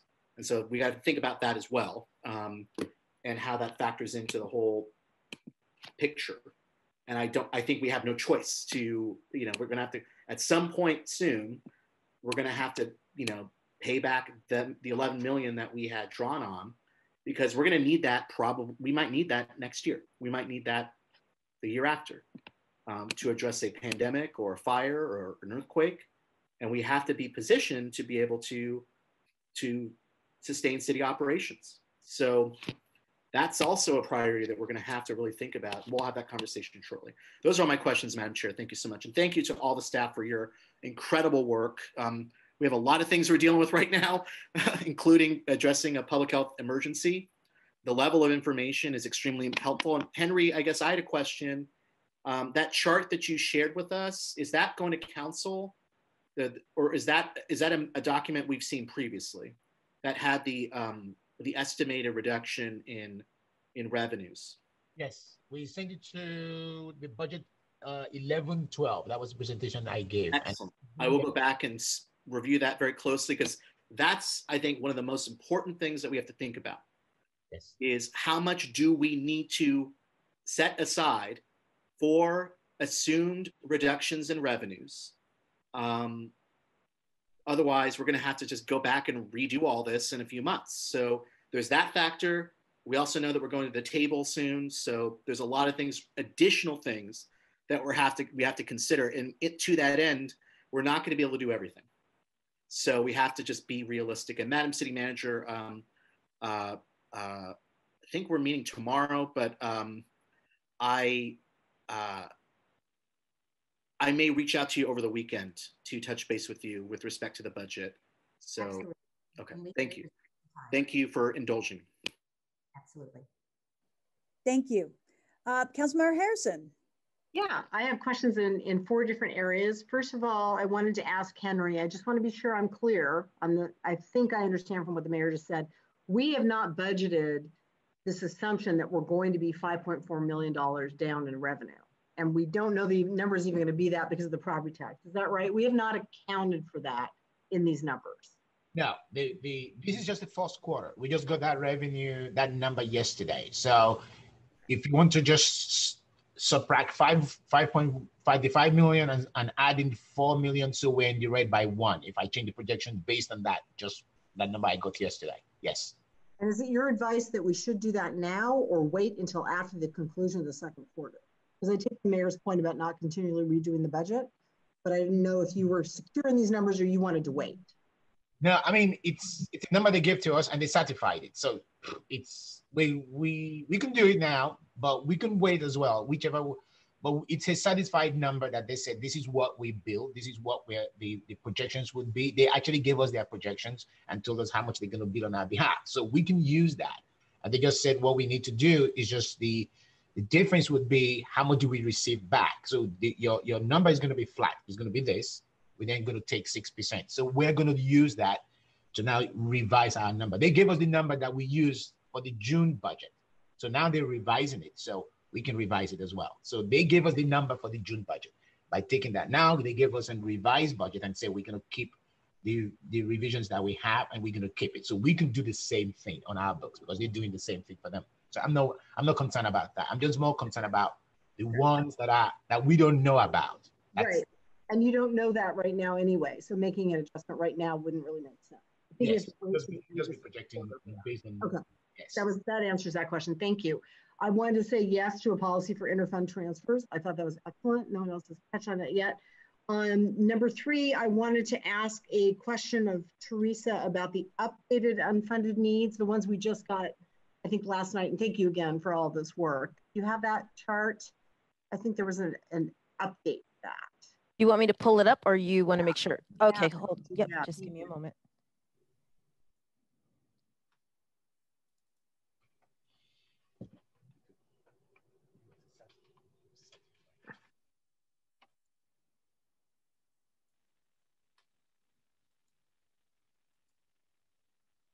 Thank you. Okay, so what is new here? I guess is what I'm not understanding from yesterday. From yesterday. So from the last meeting? Yes. Yeah. Okay. So let's see. So this $92,000 that was reduced for the projected building purchases and maintenance. So that number was reduced. So that number is new. And this number for the funding request for the fire positions, that number is new. Okay. And I think that's it on this list. We talked about the marina. This was being charged to the special fund, so that's a 0 now. Okay. And there was a request to advance funding for T1 for the mental health building. That's going to be funded by a special fund, so that's not included on this list now. So this list has been updated. These numbers are the same. Yep, the new numbers would be this $92,000 and this $541,000 request. Okay, just so the public knows, the $92,000 is a reduction, so it's a new replacement number of something that used to be much bigger, correct? Correct, that's correct. 500,000, you went and re-examined that, so that's correct. Good. Thank you very much. Can you go back up just a little? Sure. I have one more question on this, and that's on the, I'm a little lost still on the operational needs for the parking funds.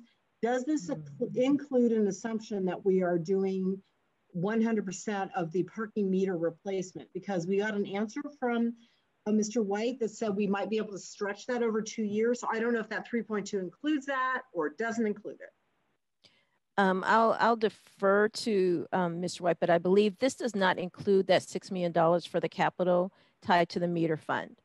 So we would have to budget for that if you want to do it over a 2-year period in fiscal year 22, fiscal year 23. Okay. Where is that budgeted right now? I thought it had been budgeted somewhere. It had been budgeted before, but if they defer that, this brings the unfunded amount down to this $3.2 million. Oh, that's my question. That includes the assumption of deferral. Great. Okay. So that number also shifted from the last meeting? Not from the last meeting, no. From the initial meeting, the first meeting, yes. Okay, let me ask Mr. White this then, because I'm really confused on this. Sure. Point, and it's a lot of money.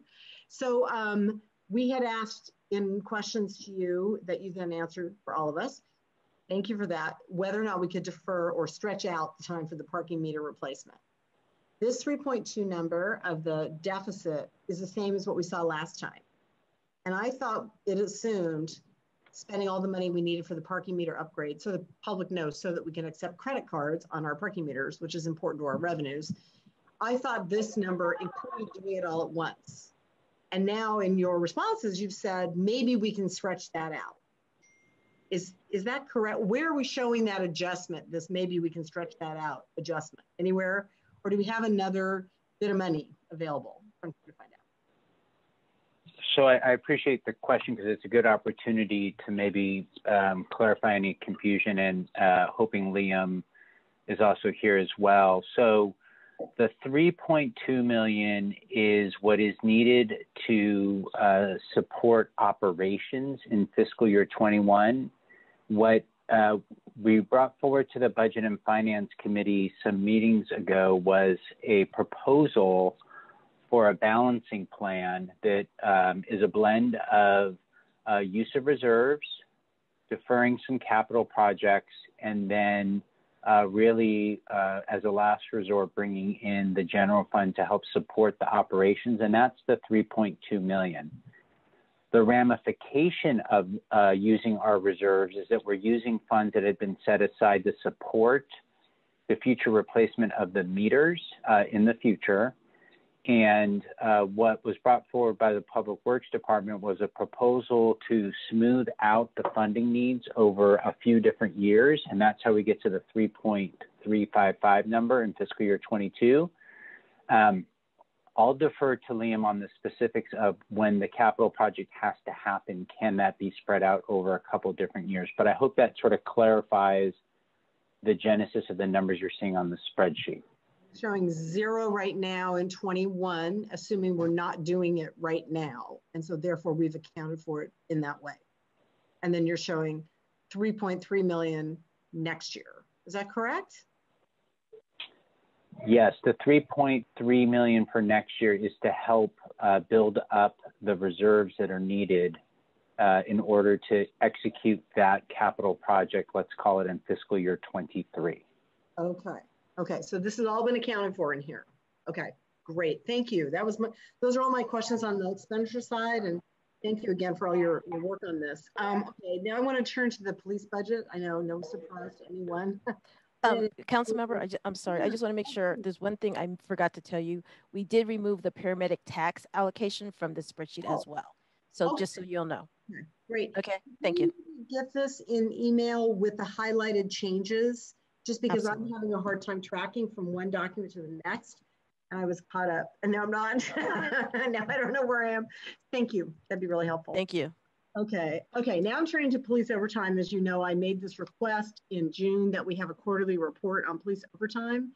And that request included a few things, one by category, which you've really helpfully done. So regular overtime versus special event, et cetera, versus special response. Another request we had was by rank, and I don't see that here. I'm going to talk about that in a second. And I'm hoping we can include that in the future. We definitely need to do something about right-sizing this for salary increases. I mean, I think what we've been doing is saying, leaving the number constant at this 2.3 and saying, well, we'll find savings somewhere else and we'll apply it to make up for these salary increases. I think we have to right-size that no matter what else we do. So that brings that budget to 3 million roughly, no matter what. Okay, so we definitely have to add the 600,000 that Mr. White referenced as being the cost of salary increases that were applied to regular salaries, but not applied to overtime. So that's sort of the first factor. And I'm hoping we'll just agree that we have to do that because we should have done that. And it's the correct thing to do. Even assuming we're just spending the same hours of overtime, it should have gone up by 600,000. I do have to say that I don't think using past numbers to predict the future is really the best way to go here on the non-patrol, because one of our questions is, why is it so high? So we're overspending by $5 million and we're saying, well, on average, we've overspent by $5 million. That doesn't really answer the exact question. And there's a big bucket of this other where you had the non-patrol where you said, we'll just use the averages. I guess I want a deeper dive into that. And I'm not expecting that by next week, but just so you know, I'm going to be curious about that number. I'm not really going to just say that's what it was historically. Can you hold on just 1 second? I have to ask someone to not make noise. Hold on.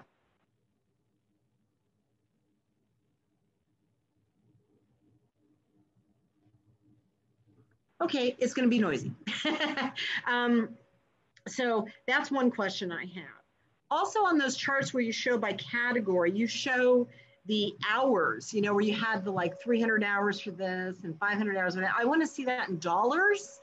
I'm having a hard time translating the hours to dollars. I think that would be a very helpful data point, Mr. White, if you know what I mean. The several charts where you showed, here is how the hours have changed. I'd like to see how the dollars have changed. Does that make sense? I hope. I also think that we need to deal with the issue on the patrol, because that is at the heart of our reimagining public safety.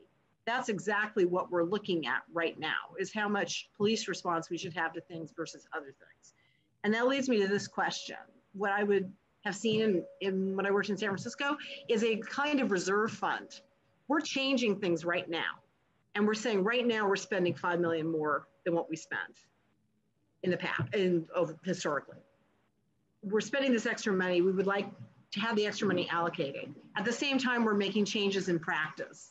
I'd like to see if we can reserve part of that funding. And I don't know how that works in Berkeley, but it seems to me that I want to see the results of the auditor's study and some of the other analyses that are going on through reimagining before allocating all that money. And also ask that there be more effort put into management controls of overtime. So you don't have to address this right now, but just know I'm interested in how if we do have a way of reserving funding.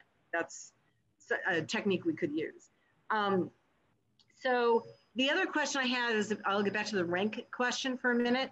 I know there was an earlier FMLA decision, FLSA, Fair Labor Standards Act decision, said we should give overtime to lieutenants when they work overtime, that it's not comp time. That only answers the question about how they are compensated when they do in fact have to work. It does not answer the question, why do we have so many lieutenants working overtime? And I think this is a specific thing that I want to see. These are management positions, and I would expect that to be a very limited thing. It goes along with the patrol, and I understand you have supervisors with patrol and the command and all that. But I'm hoping within patrol, we can look at the rank of people and see if we can control some of those costs on the upper ranks doing overtime. And I see if I have any other introductory questions. Also, I would ask that we not round up. You're showing a historical average of $4.5 million over and saying we need 5. We're in a real fiscal bind. We don't have the extra $500,000 to give you. So we need to stick with the numbers that are actual and no, not round. Trying to see if I had anything else. Oh, I have one comment about reimbursable. And this is just a personal observation. While it is true we get the money back from the people that are reimbursing us, that officer is now maybe a little more tired and a little less available to us and a little less able to do overtime on our behalf. And I am worried about the fact that reimbursable number is going up because it says we are allowing our officers, which we should, to do overtime elsewhere. But I'm wondering what the impact is of that on their tiredness and on our ability to use them for overtime for the patrols we've set up, for example, the downtown patrol and the Telegraph patrol. As I understand it, and again, you don't have to answer this right now, but I'd like to know by next week. As I understand it, officers are allowed to bid for overtime, specific slots. In other words, they don't just say, I want to work Tuesday. They say, I want to work Tuesday at this event or in front of this store. And I want to know if that's true, because that Tuesday they chose that, maybe a Tuesday we really need them downtown. And I'm just going to tell you, the merchants are feeling still so vulnerable. And I know we're doing everything we can, but we need people to not be tired working privately, so they're available to us, is my basic. Right. I mean, we control the reimbursed overtime on 4th Street, for example. If there was a situation where we have overtime needs elsewhere, those are prioritized, just as we can pull somebody who's on that detail if we need to. So we're controlling for that. That's not occurring. In terms of signing up, the procedure is we post overtime, and people sign up for, so people can see a list of available slots and they sign up for it. But we're very careful about overtime, operationally needed overtime not going unfilled because an officer is working this other overtime. Okay. The priority is the operational needs, and we attend to that. Okay, yeah, I'd like to see how that works. And then, oh, I did have another question. Why is the special response time for overtime going up? What's the special response team? And again, I'm not expecting answers to all this right now. Well, that's one of the things that I'm going to be looking at, or we'll be looking at. It is very likely related to them being active in terms of serving high-risk search warrants. So, for example, where we have an arrest or a search warrant involving a dangerous suspect and weapons and guns, the special response team is tasked with serving those. And I am going to be looking at, I think they've been more active. We've had more shootings, more gun cases, more gun recoveries in the past, well, this year and in the past years. And I am going to confirm that that's what's going on there. Okay. So when we do a search warrant on a gun suspect, a shooting suspect, a murder suspect, using the special response team, that's a lot of people gathered for several hours to get that accomplished safely, get the suspect taken in custody safely. Okay. Okay. No, that's helpful. Thank you. And then I have a question for Teresa, actually. You had this really helpful chart in an earlier presentation that showed kind of a yes/no answer, which was the overtime that was needed over what had been budgeted, did it come out of the police department? And it showed no, not all of it. No, yes, totally made up for by the police staffing shortages, and no. So 18, we made up that percent. So it'll show like 2018, it was over by 285%. And then the next column, do you know this chart I'm referring to? Said, did we get all of this out of the police department, or do we have to turn to the general fund, the general fund? Mm-hmm. Okay? And there was one year where we did get all of that out because that was our lowest staffing year. Here's my request. I kind of think a yes/no answer isn't that helpful. What I would like to know is, if overtime went up 285% in a given year, how many dollars was that? Of those dollars, how many came from the police? And then how much came from general? And the reason for that is we have to account for the fact when we have vacancies, we're going to need to have overtime to make up for these vacancies until we reimagine policing and maybe redo some of these things. And that's at time and a half. And I can't look at that table with just a yes/no answer and understand that. So I'm interested in what amount it is dollars, what of those dollars came from the police budget, what part of the police budget did it come from salaries or other? You don't have to be more specific than that, the personnel or other. And of the overage, how many dollars is that we had to take from somewhere completely different? Okay, because that'll help us, I think, look at this whole pattern. And I recognize we're not going to solve this by Tuesday. So what I'm looking for Tuesday is an understanding of what we can do in terms of reserving funds while we are reinventing our process, a better understanding of the expenditures by rank, and a redo of the charts that show hours by type of overtime to be dollars. So Mr. White's chart, if that could be converted to dollars. I need to think about everything in dollars because if I have dollars and hours, it doesn't match up for me. Those requests are reasonable, and I think it's going to be fairly straightforward for us. I already started moving in the direction of summarizing the hours by rank because I'm really eager to kind of do an analysis of taking actual hours and applying it to current hourly rates to see sort of what the budget looks like. And then on Exhibit 7, I believe, in the memorandum, just for patrol, so not the totality of your request, there's a translation of hours into actual dollars based on the overtime that was used in that. But it's just for patrol, so it's not the totality of what you're asking for, just for that piece. Yeah, but you can see that. Yeah. Okay, great. That's great. I just wanted to add the in terms of special response team, I neglected to mention that when we have demonstrations, that the special response team typically is responding to those as well. Okay. So where we have more or prolonged demonstrations, you're going to see an increase in special response team being used. Okay, great. And I'm really looking forward to all this work unfolding over the next year. And again, my goals for right now are not as big as everything I just talked about, but it's to understand this picture better and to figure out a way to reserve funds while we are reinventing the process. I had a question, one other question, and that has to do with where we reflect CARES and FEMA money in the budget. We're getting reimbursements from the federal and state government because of this COVID emergency. And I've still never quite understood, are they in here? Do they help with this deficit? Do they not? Have we accounted for them? And that answer may be different for all these different sources, but I think I need a little bit more tracking on that. I'll quickly answer because we've looked into that a bit. So the one piece that is definitely helping to support the budget is we received an allocation from the state of $1.5 million of CARES Act money. We, because it was eligible, we applied the small business grant programs and art grant programs to that resource because those programs would not be reimbursable under FEMA. So we're trying to maximize our reimbursement.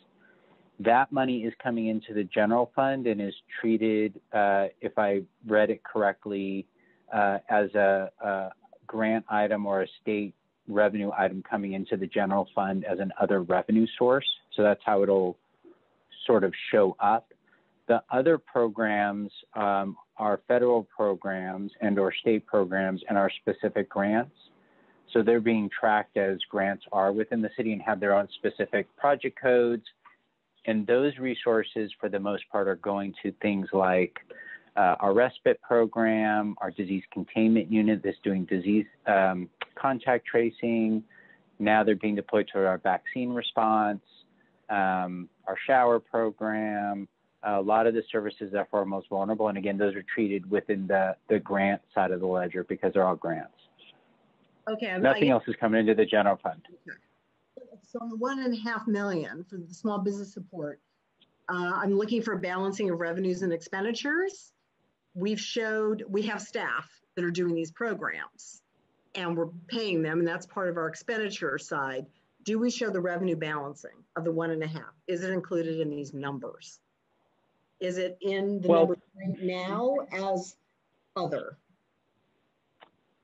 That's a good question. So the challenge, it's just a timing issue for us. So our expenditures, so under the state CARES program, we were able to look back to March and expenditures had to occur by December.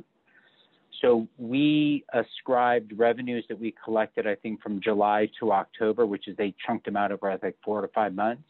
And we allocated them to expenses that we incurred in fiscal year 20. So the expenditures for the grant programs went out in fiscal year 20 will be reflected in the fiscal year 20 financial statements. This revenue that is coming in is showing up in our fiscal year 21 general fund because that's when we received the money. Is it already in there? Is it in Henry's chart? Is it in Henry's chart as a revenue source? Or are we not accounting for that? No, it should be in there now. We've recognized it. And when I looked at one of the reports, I saw it in the general fund, so it should be there. Okay, I'd love to, if later, if you could highlight where that is. And then the same thing with FEMA. Again, we have expenses, things happening, regular people that weren't on grants before, that did other functions that are also really needed by the city, but they've all been reassigned to the EOC. That same person's salary is now partly made up by FEMA. Have we shown those FEMA receipts in the revenue numbers?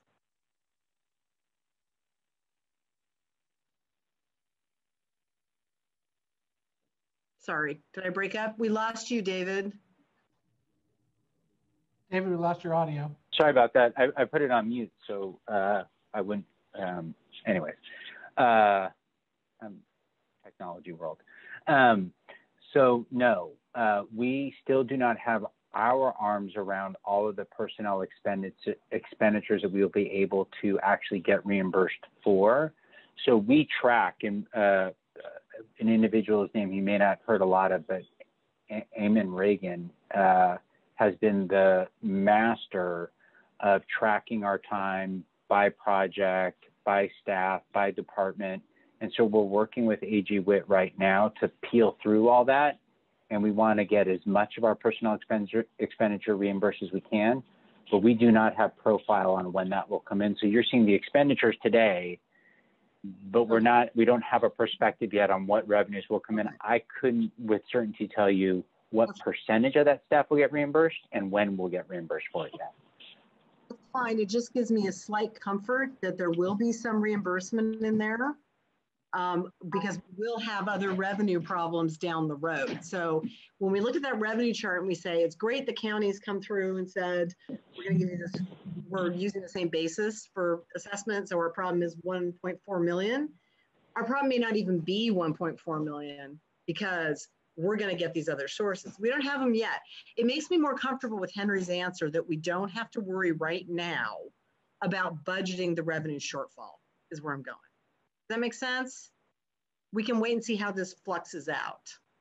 I hope I'm making sense. I'm not worried about doing that right now. I think the mayor was concerned maybe we should be showing that. And I don't think we have to because we have other things in play. We'll know more later. So that's why I've asked about that. And then I just want to go back very quickly to my old City Hall and Veterans Building.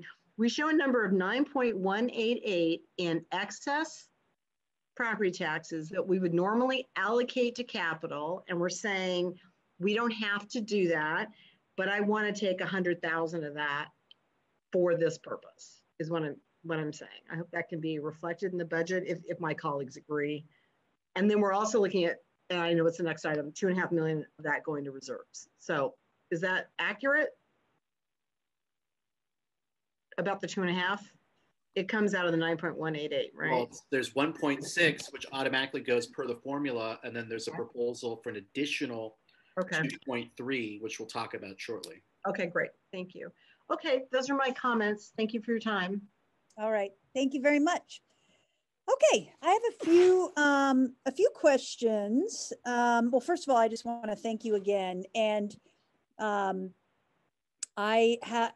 be digging into this over the weekend as well. And I want to thank you for scrambling to put this all together. And I apologize if, my questions aren't super well honed because, I'm just digesting all of this now. So first of all, I had some questions around just general positions. I know that during the June process, we had to sort of stop filling positions. And I know our fire department was very concerned about that. And so I want to thank you for acknowledging that. And because I think, moving into the next year, we're seeing over and over again that we have some real needs with regard to fire. I was also wondering around just in general, addressing COVID and sort of our HHCS needs, departmental needs. And on top of that, I know the city attorney has been, and this is more around positions. I know the city attorney's office has been really working hard to address a wide variety of litigation, and then of course helping with the reimbursement around COVID. And I'm wondering, moving into these next few months, and hopefully we get a vaccine here, what sort of caveats do we have, or what sort of cushion do we have to take care of the immediate health needs of our community in case we're not going to get real relief from DC, essentially? I know, you know, this is still up in the air, but I'm just wondering if anyone from HHCS, and I'm going to have a few questions about around the HHCS items, if anyone can address that, whether we're going to be able to weather this storm around the COVID-19 and then vaccine disbursement. I do think we'll be able to weather the storm, but I think Paul's on the call. Paul, do you want to maybe address that?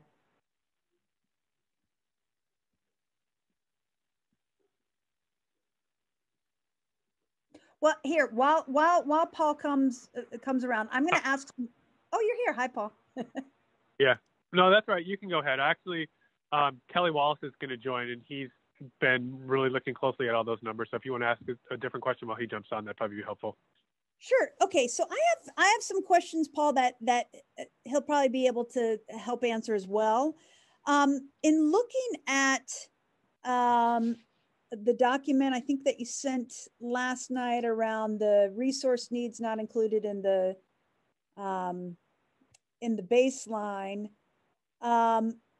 I noticed that, you know, for instance, with the Stair Center, it is listed at 2.4, and I thought that we had reduced that to 2.2, and so I'm just curious about that. And then I also was curious around the Dorothy Day line items, both in terms of the shelter and the drop-in center. I know that 300,000 was covered through Measure P, but you know, the line item here is for 566, and I'm just wondering what if you're then asking for an additional 266,000. And again, I apologize that, you know, I'm just now digesting all of this today or this morning. And then I see that there's the $50,000 allocation to the locker program. And I do recall that we had also reduced it to 19K. And so I guess my question for that was that just the 19K from the Measure P allocation, or was it reduced from 50K to 19K just overall? So I'm a little bit curious around some of these line items. So that might be helpful to know about. And one other thing I just want to point out to the city manager, and I know this is a huge need and want, not only from the city manager's office, but from the council, around sort of encampment resolution and sanitation and hygiene. I know Councilmember Harrison, you're nodding your head. This is something that I think everybody has spoken, the community has spoken, the council has spoken for, the city manager's office has said we need to address sort of sanitation and hygiene. And so one thing that I just want to note that we may have a little bit of, I mean, they're never extra dollars, right? But if you recall, when we readjusted the Measure P allocations, we put a set aside for, I think it was $805,000 for COVID-19 relief, whatever, right? It was very nebulous, right? The sort of overarching umbrella saying we definitely want it to go to homelessness. We definitely want it to be, you know, we don't want it to be spent anywhere else, but it was $805,000. So what I'm thinking is if you look at the panel of experts recommendations, particularly around health and sanitation, we had, I think just in that particular column, we had, let me see here. We had the storage lockers were funded for $19K and the Veterans Drop-In Center. That sort of fit into that street and sanitation bucket. So I think we have a real opportunity to use some of that $805,000 to sanitation, health and hygiene, so it will better reflect the panel of experts' recommendations to address health and hygiene. And I think that's a pocket of money that we haven't yet addressed and allocated. So it could, I mean, again, nothing is ever freed up, but it could free up a certain pocket of money that was addressed in the presentation that you provided. So that's $805,000 that I think could be really used and is needed for our community, and is just something to consider that I think that maybe we all had sort of set aside but hadn't thought about, or maybe not. I don't know. So I guess I want to hear from David and Paul, and this sort of addresses the COVID-19 response as well. So so I don't know what my question is. I think moving forward around COVID-19, and so Kelly's on the call. Okay, thank you. So let's have him take a few moments to try and address most of the questions that you've asked. Okay, Kelly, you can start with the Measure P allocation for the 805. Yeah, sorry. 9 months in, you would think I would know how to unmute myself by now, but here we go. The 805, I will have to get back to you on that one. I apologize. I was just on with Lifelong. We're talking about the Measure P, so I had it up, but I will look at that and get back to you as soon as I can. The locker program it had been reduced to 19,000. My understanding is, and I'll confirm it, because that's what had actually been spent for that year. So we hadn't reduced the program as a whole to 50,000. We were just at the time trying to really only be counting the dollars that we needed at that time. So we only put 19,000 in that budget. Moving forward, it was still going to be 50,000, but we didn't need the 50,000 right then. For DDH, I know that I believe what is in it for that is Measure P did not fully fund them. And so part of it was to fund them fully. And then the second piece of that was they have increased cost because of COVID. They are now open 24 hours. They have increased meal costs because they're not doing congregate meals anymore. They're doing sort of serving meals. So the containers to put those individual meals in, to put them out into the community, there's increased costs around PPE. So I believe, I will double check again, but I believe the DDH costs are to make it whole, but then also to account for the increase costs they have because of changes that have been taking place because of COVID response. Okay. Thank you. That's helpful. I mean, just the one thing that I just really wanted to flag for everyone is that $805,000 that I think should be dedicated to. I guess that will be a council decision. My opinion is that because that's just a big area of need that was not addressed through those Measure P funds, that we have essentially that $805,000 to dedicate somewhere, which could free up some of the allocations outside of Measure P, even though I understand it's all general fund monies. Okay, So thank you, Kelly. I'll talk offline to you about that one. A couple other questions I have, and I want to be mindful of the time. I know we're running a bit late. Where was this? So, Madam City Manager, in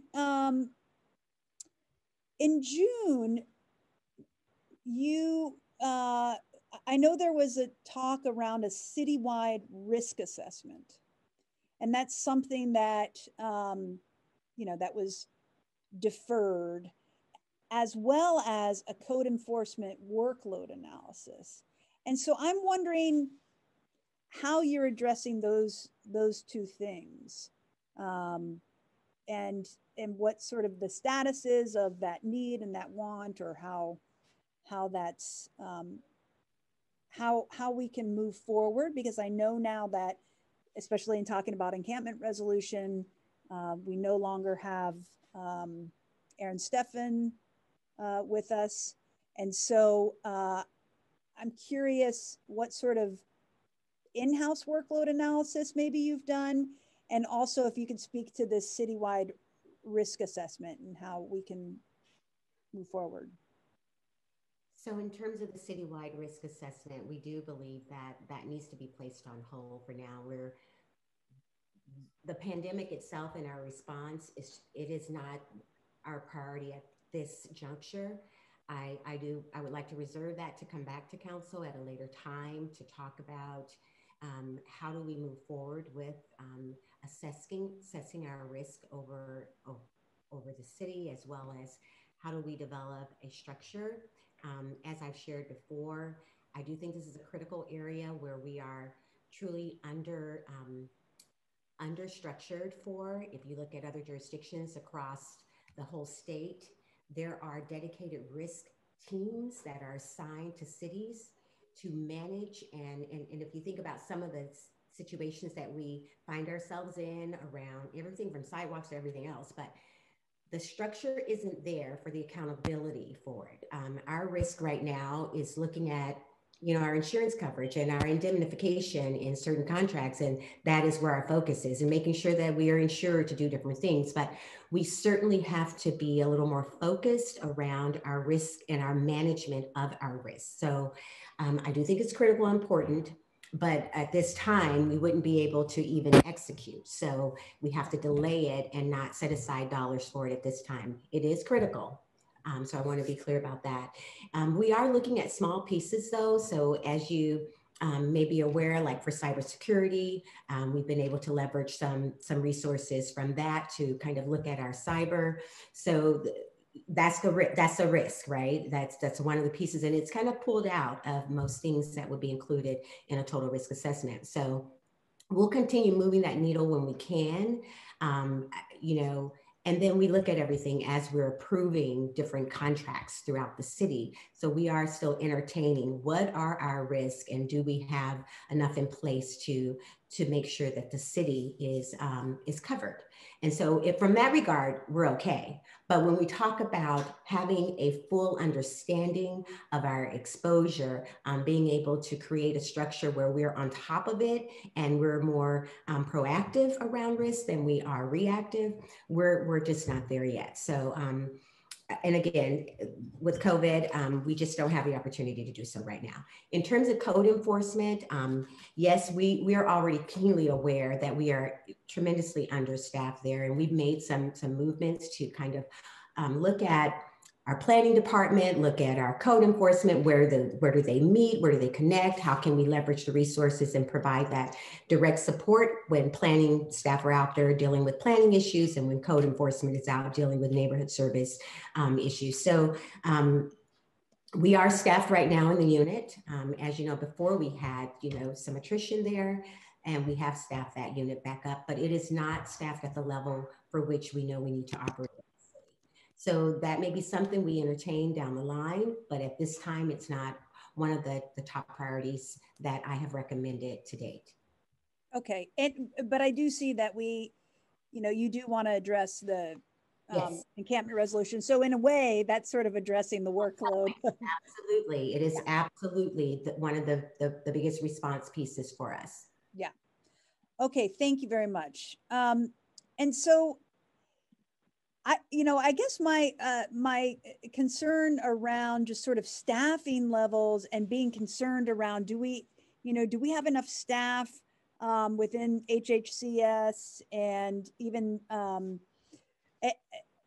and even the city attorney's office, because I know that's something that that they've been very busy as well. Whether I just want to make sure that we can address this, what will be happening over the next couple of years. And I just want to hear sort of your take on it. And because again, I know, and the reason why I'm asking these questions, I went through all of our deferrals in June and just sort of saw, okay, what were some of these things we had to put pause on. And I wanted to see, I just want to feel confident that we're going to be able to address COVID-19, both within HHCS and have people to help us respond to that.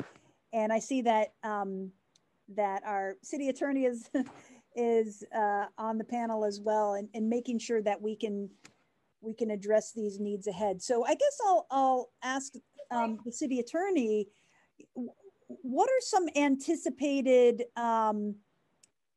issues that you are going to have to address in the city attorney's office, and sort of your general outlook on your ability to tackle that? I'm just trying to get information now. I don't have an angle. I'm just trying to get information. Thank you. Thank you, Councilmember Drosty. That's a really good question. I think, as Dee mentioned, in addition to just the baseline work, the city's attention has had to shift to COVID response. So, and my department is very central to that. So we've been able to absorb and do what it takes to handle that. But as that kind of still lingers, and I guess we started out when police staff, we have 9 attorneys. We still have 2 vacancies. So there's 7 of us for the whole city. We are in the process of, with Dee's blessing, filling the 8th position, which is a very critical position. It's the HR litigator and the HR advice person. We've had to outsource that work. And I actually envision that resulting in some cost savings when we bring that workload in-house. We'll still have to rely on outside counsel for some of the lawsuits and arbitrations and some of that, but some of the more specialized things like a CalPERS audit, to really do it justice, you really need to give that to an expert.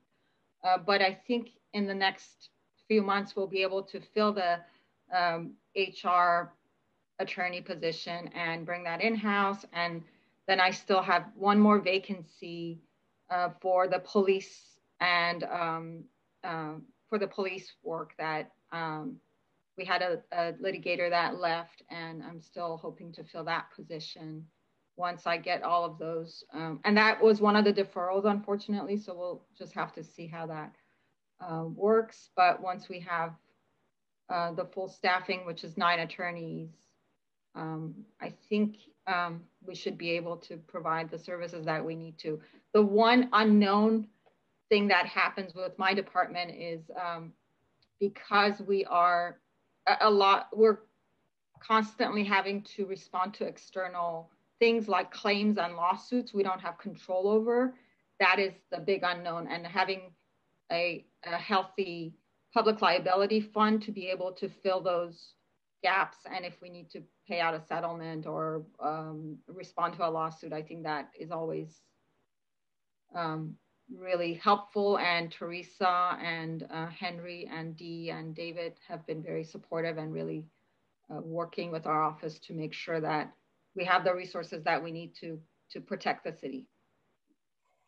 Chair Drosty, if I can just add, one of the things that, as we look at all all of these needs in totality is that we're still focused on the priorities, right? So as long as we have our priorities laid out and we consistently apply our staffing to the priorities of this council, we're going to be fine. But I mean, Paul can certainly talk about whether or not we are, we're where we need to be for a COVID response from HHCS. I'll defer to him to really focus on it. I know we've added some positions there, and we've supported the department in that regard, and thank you to council for that.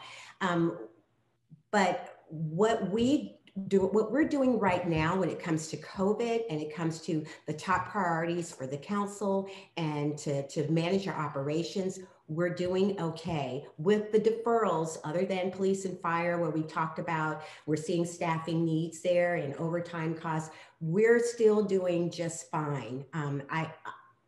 As long as we stay in the range of the priorities that we've established and we're allowed to continue working on COVID as a #1 priority for the city. So I just want to just say that we're living within Yep. what we agreed to do around deferrals, with the exception of police and fire.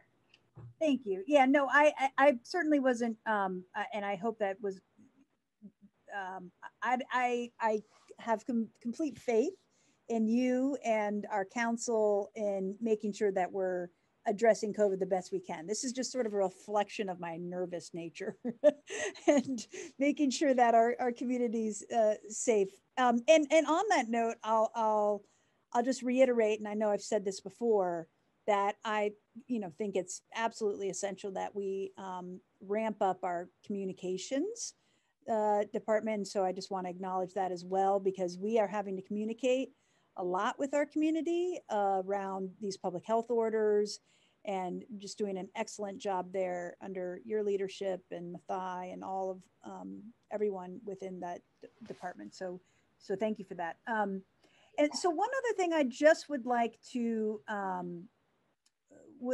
add is, and this is something that I brought up before, I'm really interested in this planning department equity consultant. And I think that this is something that, that might merit further looking into, and especially, in the moving into the years ahead, as we have seen from Sacramento, we have a lot of legislation that the city is constantly having to adapt to. And I just think making sure that we have an equity lens within our planning department is really important. So I just want to single that out again and focus on that. And it's something that I am excited to support or augment if we can. Okay, so having said all of that, I have much more to say, but I'll save it for offline. I do know that we have one more item on our agenda, and I do see that we have 2 hands up. So I want to quickly, if I may, go to the mayor and Councilmember Harrison before we go into our next presentation. And it would be nice if we could try to end by 1. And I know we had a lot of questions on those items before, but I was wondering briefly if we could just quickly wrap up this item and then move on to the next one. Yeah, I just have an information request. If we can get how much is currently available in Measure P, how much has been expended, what the balance is, because I know there's probably a balance from the fiscal 20 revenues that have been received, the carry forward balance. And then also, I think we're gonna have to take another look at all these allocations when we discuss the June budget. We are going to be implementing an outdoor shelter program. Those are additional costs that we haven't even accounted for. We did budget $600,000. It's going to be more than that probably, especially if we do 2 sites. So that means we're going to have to reprogram some money. So I'm just calling attention to that. It's something we're going to have to discuss in the future. Thank you. Okay, great. Thank you. Sorry, go ahead. Mayor, that'll be an easy one for us. There's a couple of links I'll share with you that are posted on the city's website, where we have provided the information on Measure P and Measure U1. So that work's already been done, and I'll share that with you so you have that for the weekend. So that reflects the the fiscal 20 close? Yes. Okay. They've been updated for the FY20 close. Thank you. Great. Councilmember Harrison? Yeah, just briefly, I wanted to say, because I forgot to mention before, I am in favor of filling the fire department positions. So I just want to put that on the record. Thank you. Yes, I'm as well, and I don't want to use Measure FF to backfill anything. So, okay, great. So now I would like to move on to the next presentation. So Madam City Manager, I'd like to hand it over to you. We're going to go ahead and have staff kick off for the next presentation.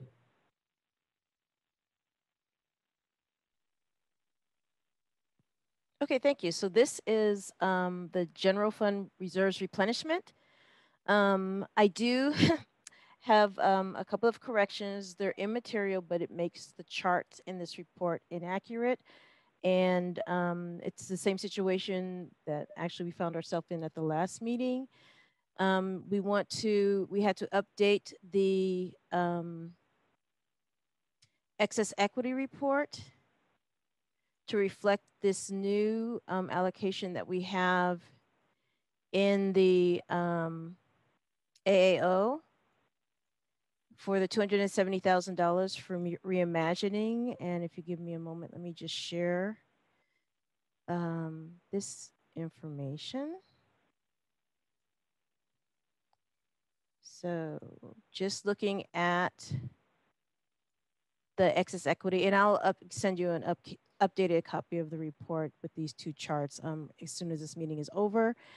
So I just want to show that the reserves, because we've incorporated the additional $270,000 for the reimagining, just goes from 1.636 to now 1.5. And again, that incorporates the $270,000, including the AAO for reappropriation. And then I want to give you the balance of the reserve funds. Just give me a moment. And I will pull that up so you'll have that information as well.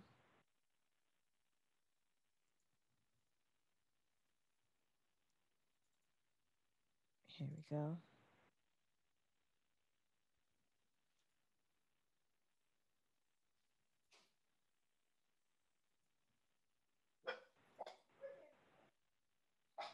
And that is this one. So I believe in the report, we show a 12.64% funding level or funded level with the allocation of the reserves that are proposed based on the excess equity calculation.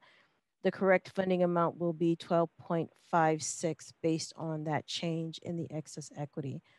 Again, I will incorporate that and update the report, those two charts in the report.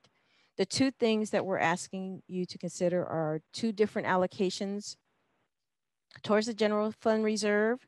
One is based on your standard policy of the excess, based on the excess equity calculation. And again, that's where we get the 1.5 million. In addition to that, we're looking at an allocation to replenish the $11.4 million used to balance the FY21 budget. So that's what we're proposing. We're saying consider up to allocating 25% of that $9.1 million, which we've been talking about, the mayor mentioned before. That'll be about $2.3 million as part of this appropriation. And then that should be looked at annually. So as the economy recovers, we could take a look at it and adjust it up or down, however we go. And again, I wanted to reflect back to what Henry was saying as he's reporting on the revenues.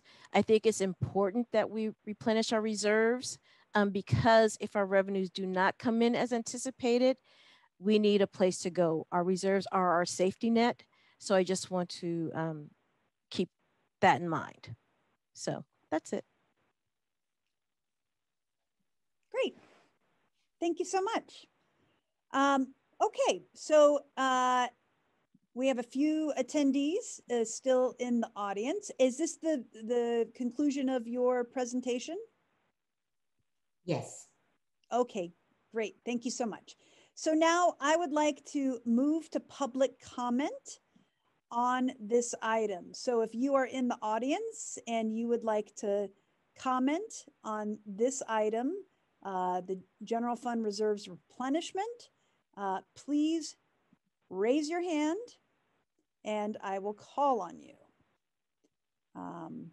Don't be shy. This is actually an exciting topic. Come on. All right. No public commenters. Okay, bringing it back to committee. Council member, or actually Mayor Arreguín. Thank you. So if we did this 25%, which would be about 2.3 million, how long would it take for us to replenish the 11 million? How many years? So 5 years, and that's if we if that amount is sustained every year. So about 5 years. Okay, I am actually supportive of considering this proposal, because I do agree we have to replenish the reserves. I think we can probably take a holiday on the 115 trust, but the most immediate issue is the making sure that we have an adequate reserve to account for any catastrophic or fiscal emergencies.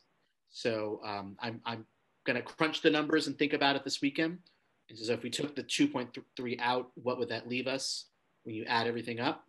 But I think it's worth considering, and to the extent we can in a future fiscal year, increase that amount even further. I think we should consider doing so that we can have an adequate reserve. Where, we were at I think 18% before this, and now we're down to roughly 13%, and it'd be good to get back to that goal that we established in 2017. Thank you.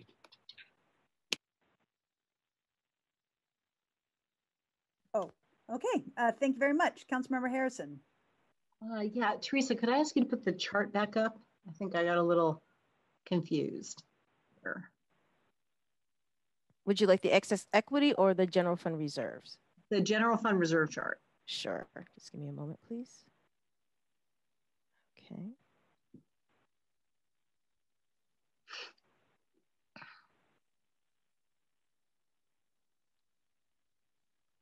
Okay. Okay. So the 6.9 million is the balance after using the 2.3. Is that correct? That's what you're saying. Your proposal is to put 2.3 in reserve, and then as a balancing measure, we have 6.9 left. Is that correct? So no, what this reflects, okay, so this is the beginning balance. The 6.9 and the 4.5 is what we actually took out of the reserve to balance the budget. Okay. Yes. Okay. Okay, and then the 8.83 and the 0.68, that equals the 148 or the 1.5. It should. That is the proposed allocation from the excess equity based on the excess equity calculation. And that gives you this balance. So not incorporate, and this is for Tuolumne. So not included in this calculation would be the additional amount that we're proposing of the 2.3 or whatever you determine. That is not included in this calculation. And what percent does that bring our reserve to?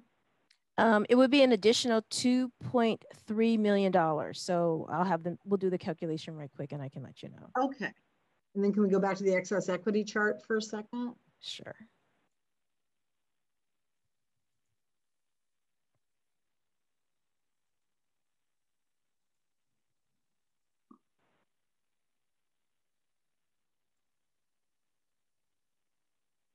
One moment, please.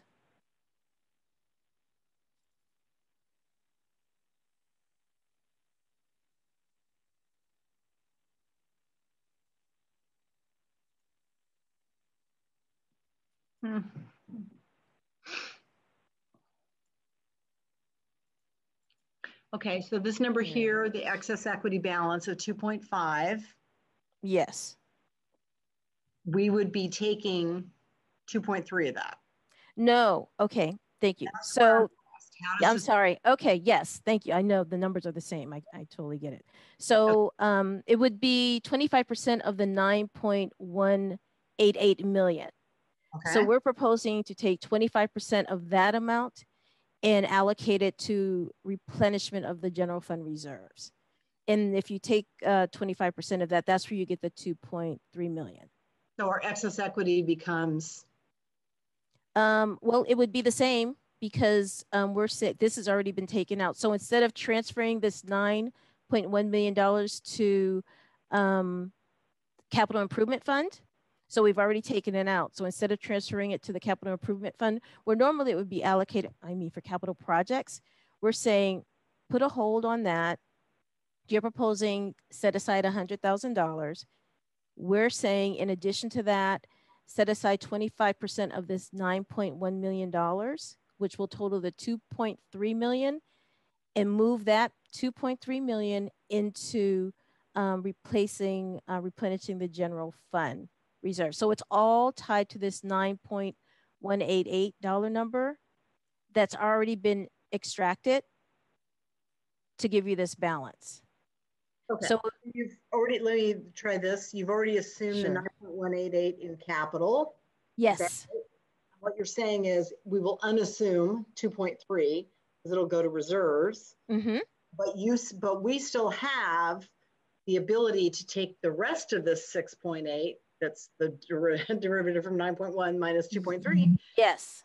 And that would then make this balance bigger. No, it would make this balance the same because it's basically, so from the $40 million, we take out the transfer to the excess property transfer tax. So that's taken out. So that's basically a number set aside on its own. So because this is already reduced, taken out, this number will not change. You would just be focused on now this as a standalone number. And from that, we're saying take out the $2.3 million.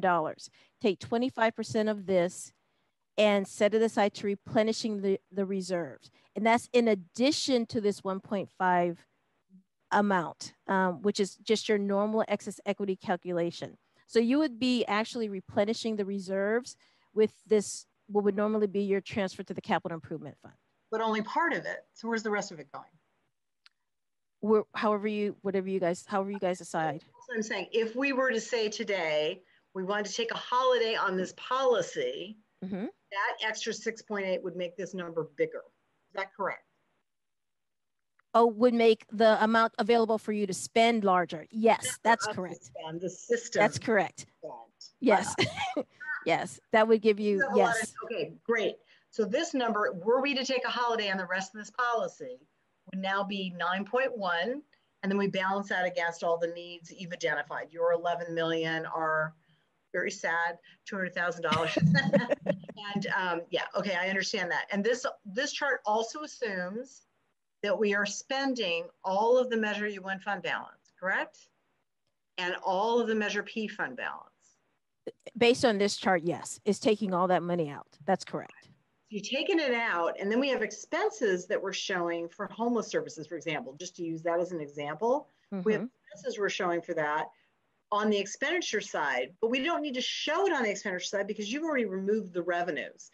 See what I mean? You've made the revenue number smaller. Yes. Right? And now you're still showing the expenditures. I feel like it's out of balance somehow, and I'm not expressing this very well. In other words, I think those expenses over on the other side, the expenses side for homelessness, we can take them out of the Measure P fund balance. If you so choose. Okay, great. So I'm feeling like it may be a little double counted, and I'm not sure how to deal with that, and I'm not an accountant, so I'm gonna have to tell you later, but that's my confusion, how all that works together. Well, we can talk offline. Okay. Better. Thank you very much for your time. Sure thing. And I do approve of putting money back in the reserve at the 25%, by the way. So, okay. All right, thank you very much. Wow, okay, we have about eight minutes, I think.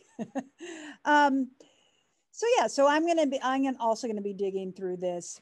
I, you know, of course I want to replenish our reserves. That's critically important. I'm interested in sort of a ramping up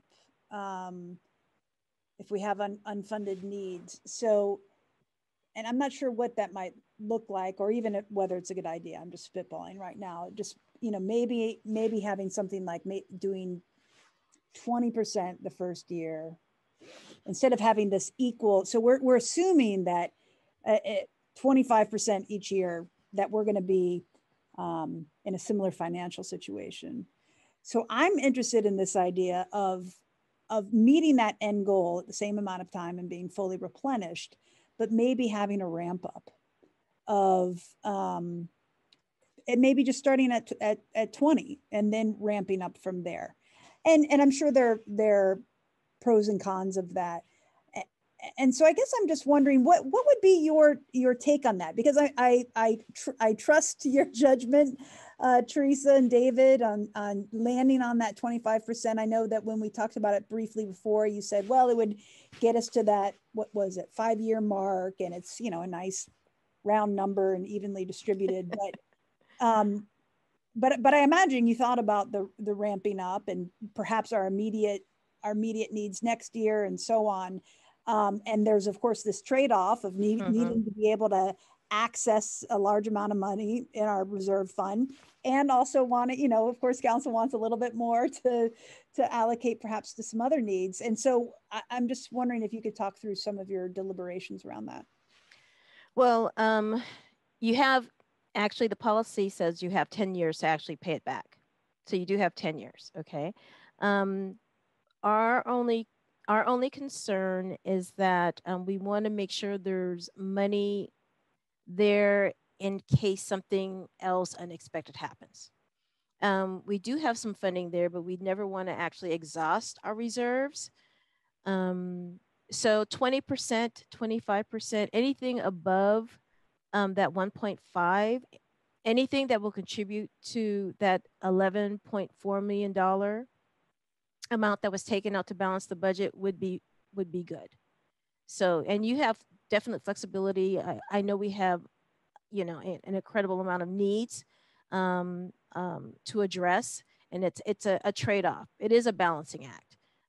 But we are recommending that something be placed in, whether it's 20%, 25%, but something to replenish that reserves should be good, especially in light of the fact that we're not, we haven't really landed. We're just in the first quarter of our reserves, and we don't know where we're going to end up there. So yeah, okay, thank you. That's helpful.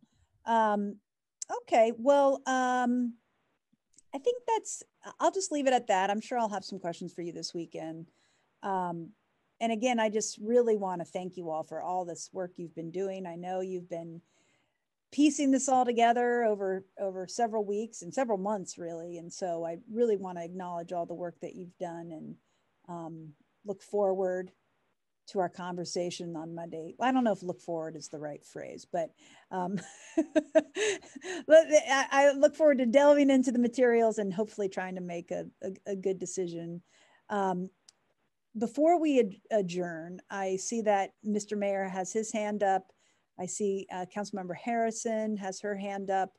It is 12:56, and I also want to ask our city manager if she'll have any additional comments. But first, I'll go to the mayor. I have a very important, I don't know if it's a short question, but if we took a holiday on the allocation of the 9,188,555, are there capital projects that will not be done this year?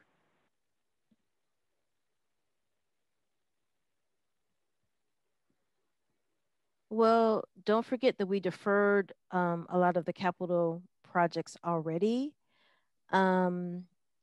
I would have to really check in with PW. They do have a budget for this fiscal year that was adopted, but I'd have to talk to them about. I just want to know if doing a holiday on that whole amount means that that they're not going to be able to implement their capital improvement plan for this next. It shouldn't, because that's money above and beyond what was budgeted. Okay. So this is supplemental that they can use to do additional capital projects. Yes, that's correct. That's all I want to know. Thank you. Okay. Okay, and Councilmember Harrison. Thanks. Really quickly, that's why I asked how this money has been spent in the past. I'd like to see a list of the last couple of years to get a sense of the kinds of things we're giving up, because I think we need to understand what we're doing on that. And then I was hoping to dispose of item 4, which is the assignment of unassigned general fund balances to reserves from Councilmember Hahn. I really appreciate her bringing forward this concept and to make sure that our reserves are as healthy as possible. I think you tried to perhaps move this off action last time. It's still here. I've spoken with her. She's fine. I'm a co-author. She's fine with removing this and moving it, tabling any action, but I did want to thank her for the work she did in thinking about these unallocated general fund amounts. I think it's something we're going to have to get back to, but I'm hoping to just get it off our calendar for right now. Oh, that's a good idea. Thank you. Thank you for mentioning that. There are a few items that I'll on the agenda. So we'll move the number 4 to unscheduled. We'll move number 5 to unscheduled, and I'll check in with Councilmember Taplin. And yes, April. Councilmember Drusty. So item number 5 doesn't transfer over to Councilmember Taplin. It stays as Councilmember Davala's item, and it expires as of Monday. So if you don't take any action today, it will go back to council without any action. Well, I guess, I mean, that's what we have to do, because we've just been discussing the budget. So whatever the automatic thing is that happens, that's just what's going to happen, because we've been really sort of elaborating on the budget here. So perfect. Thank you. That's helpful. I was hoping to table item 4 and take no action, not put it on unscheduled. Well, you said that the author requested that is removing the item. Yes, that's correct. She asked that we take no action. Okay. Great. Moved it, but let's remove it then. I don't know what that. I moved to table it or take no action. Yeah. Thank you. So I'm sorry, is Councilmember Hahn withdrawing the item then? I think we should actually check in with Councilmember Hahn. So Councilmember Hahn. Let's get on, and then she should either be at the meeting or submit a written request to withdraw. Okay, great. So we're moving it to unscheduled. Thank you. Great. Thank you. Okay. All right. Madam City Manager, do you have any additional comments? Just that I want to make sure when we return on Monday that we are coming back with and that we schedule the meeting agenda appropriately. So are there any specific things other than bringing back the AAO, the excess equity, just the basic things that we'll schedule and post for the community? Are there any additional noticing of what you want to hear about on Monday? Oh, I see. I don't think so. I think this covers it. If we just keep all of these agenda items on, that should cover it. Just wanted to make sure that we're clear on what Mondays will entail. Thank you so much. Okay, great. Well, I want to thank you all for everything that you've done. This is quite a body of work, and so I'd like to make a motion to adjourn. Second. Okay, clerk, will you please call the roll? Yes, Mayor Arreguín? Yes. Councilmember Harrison? Yes. And Councilmember Drosty? Yes, thank you all so much for being here. Thank you.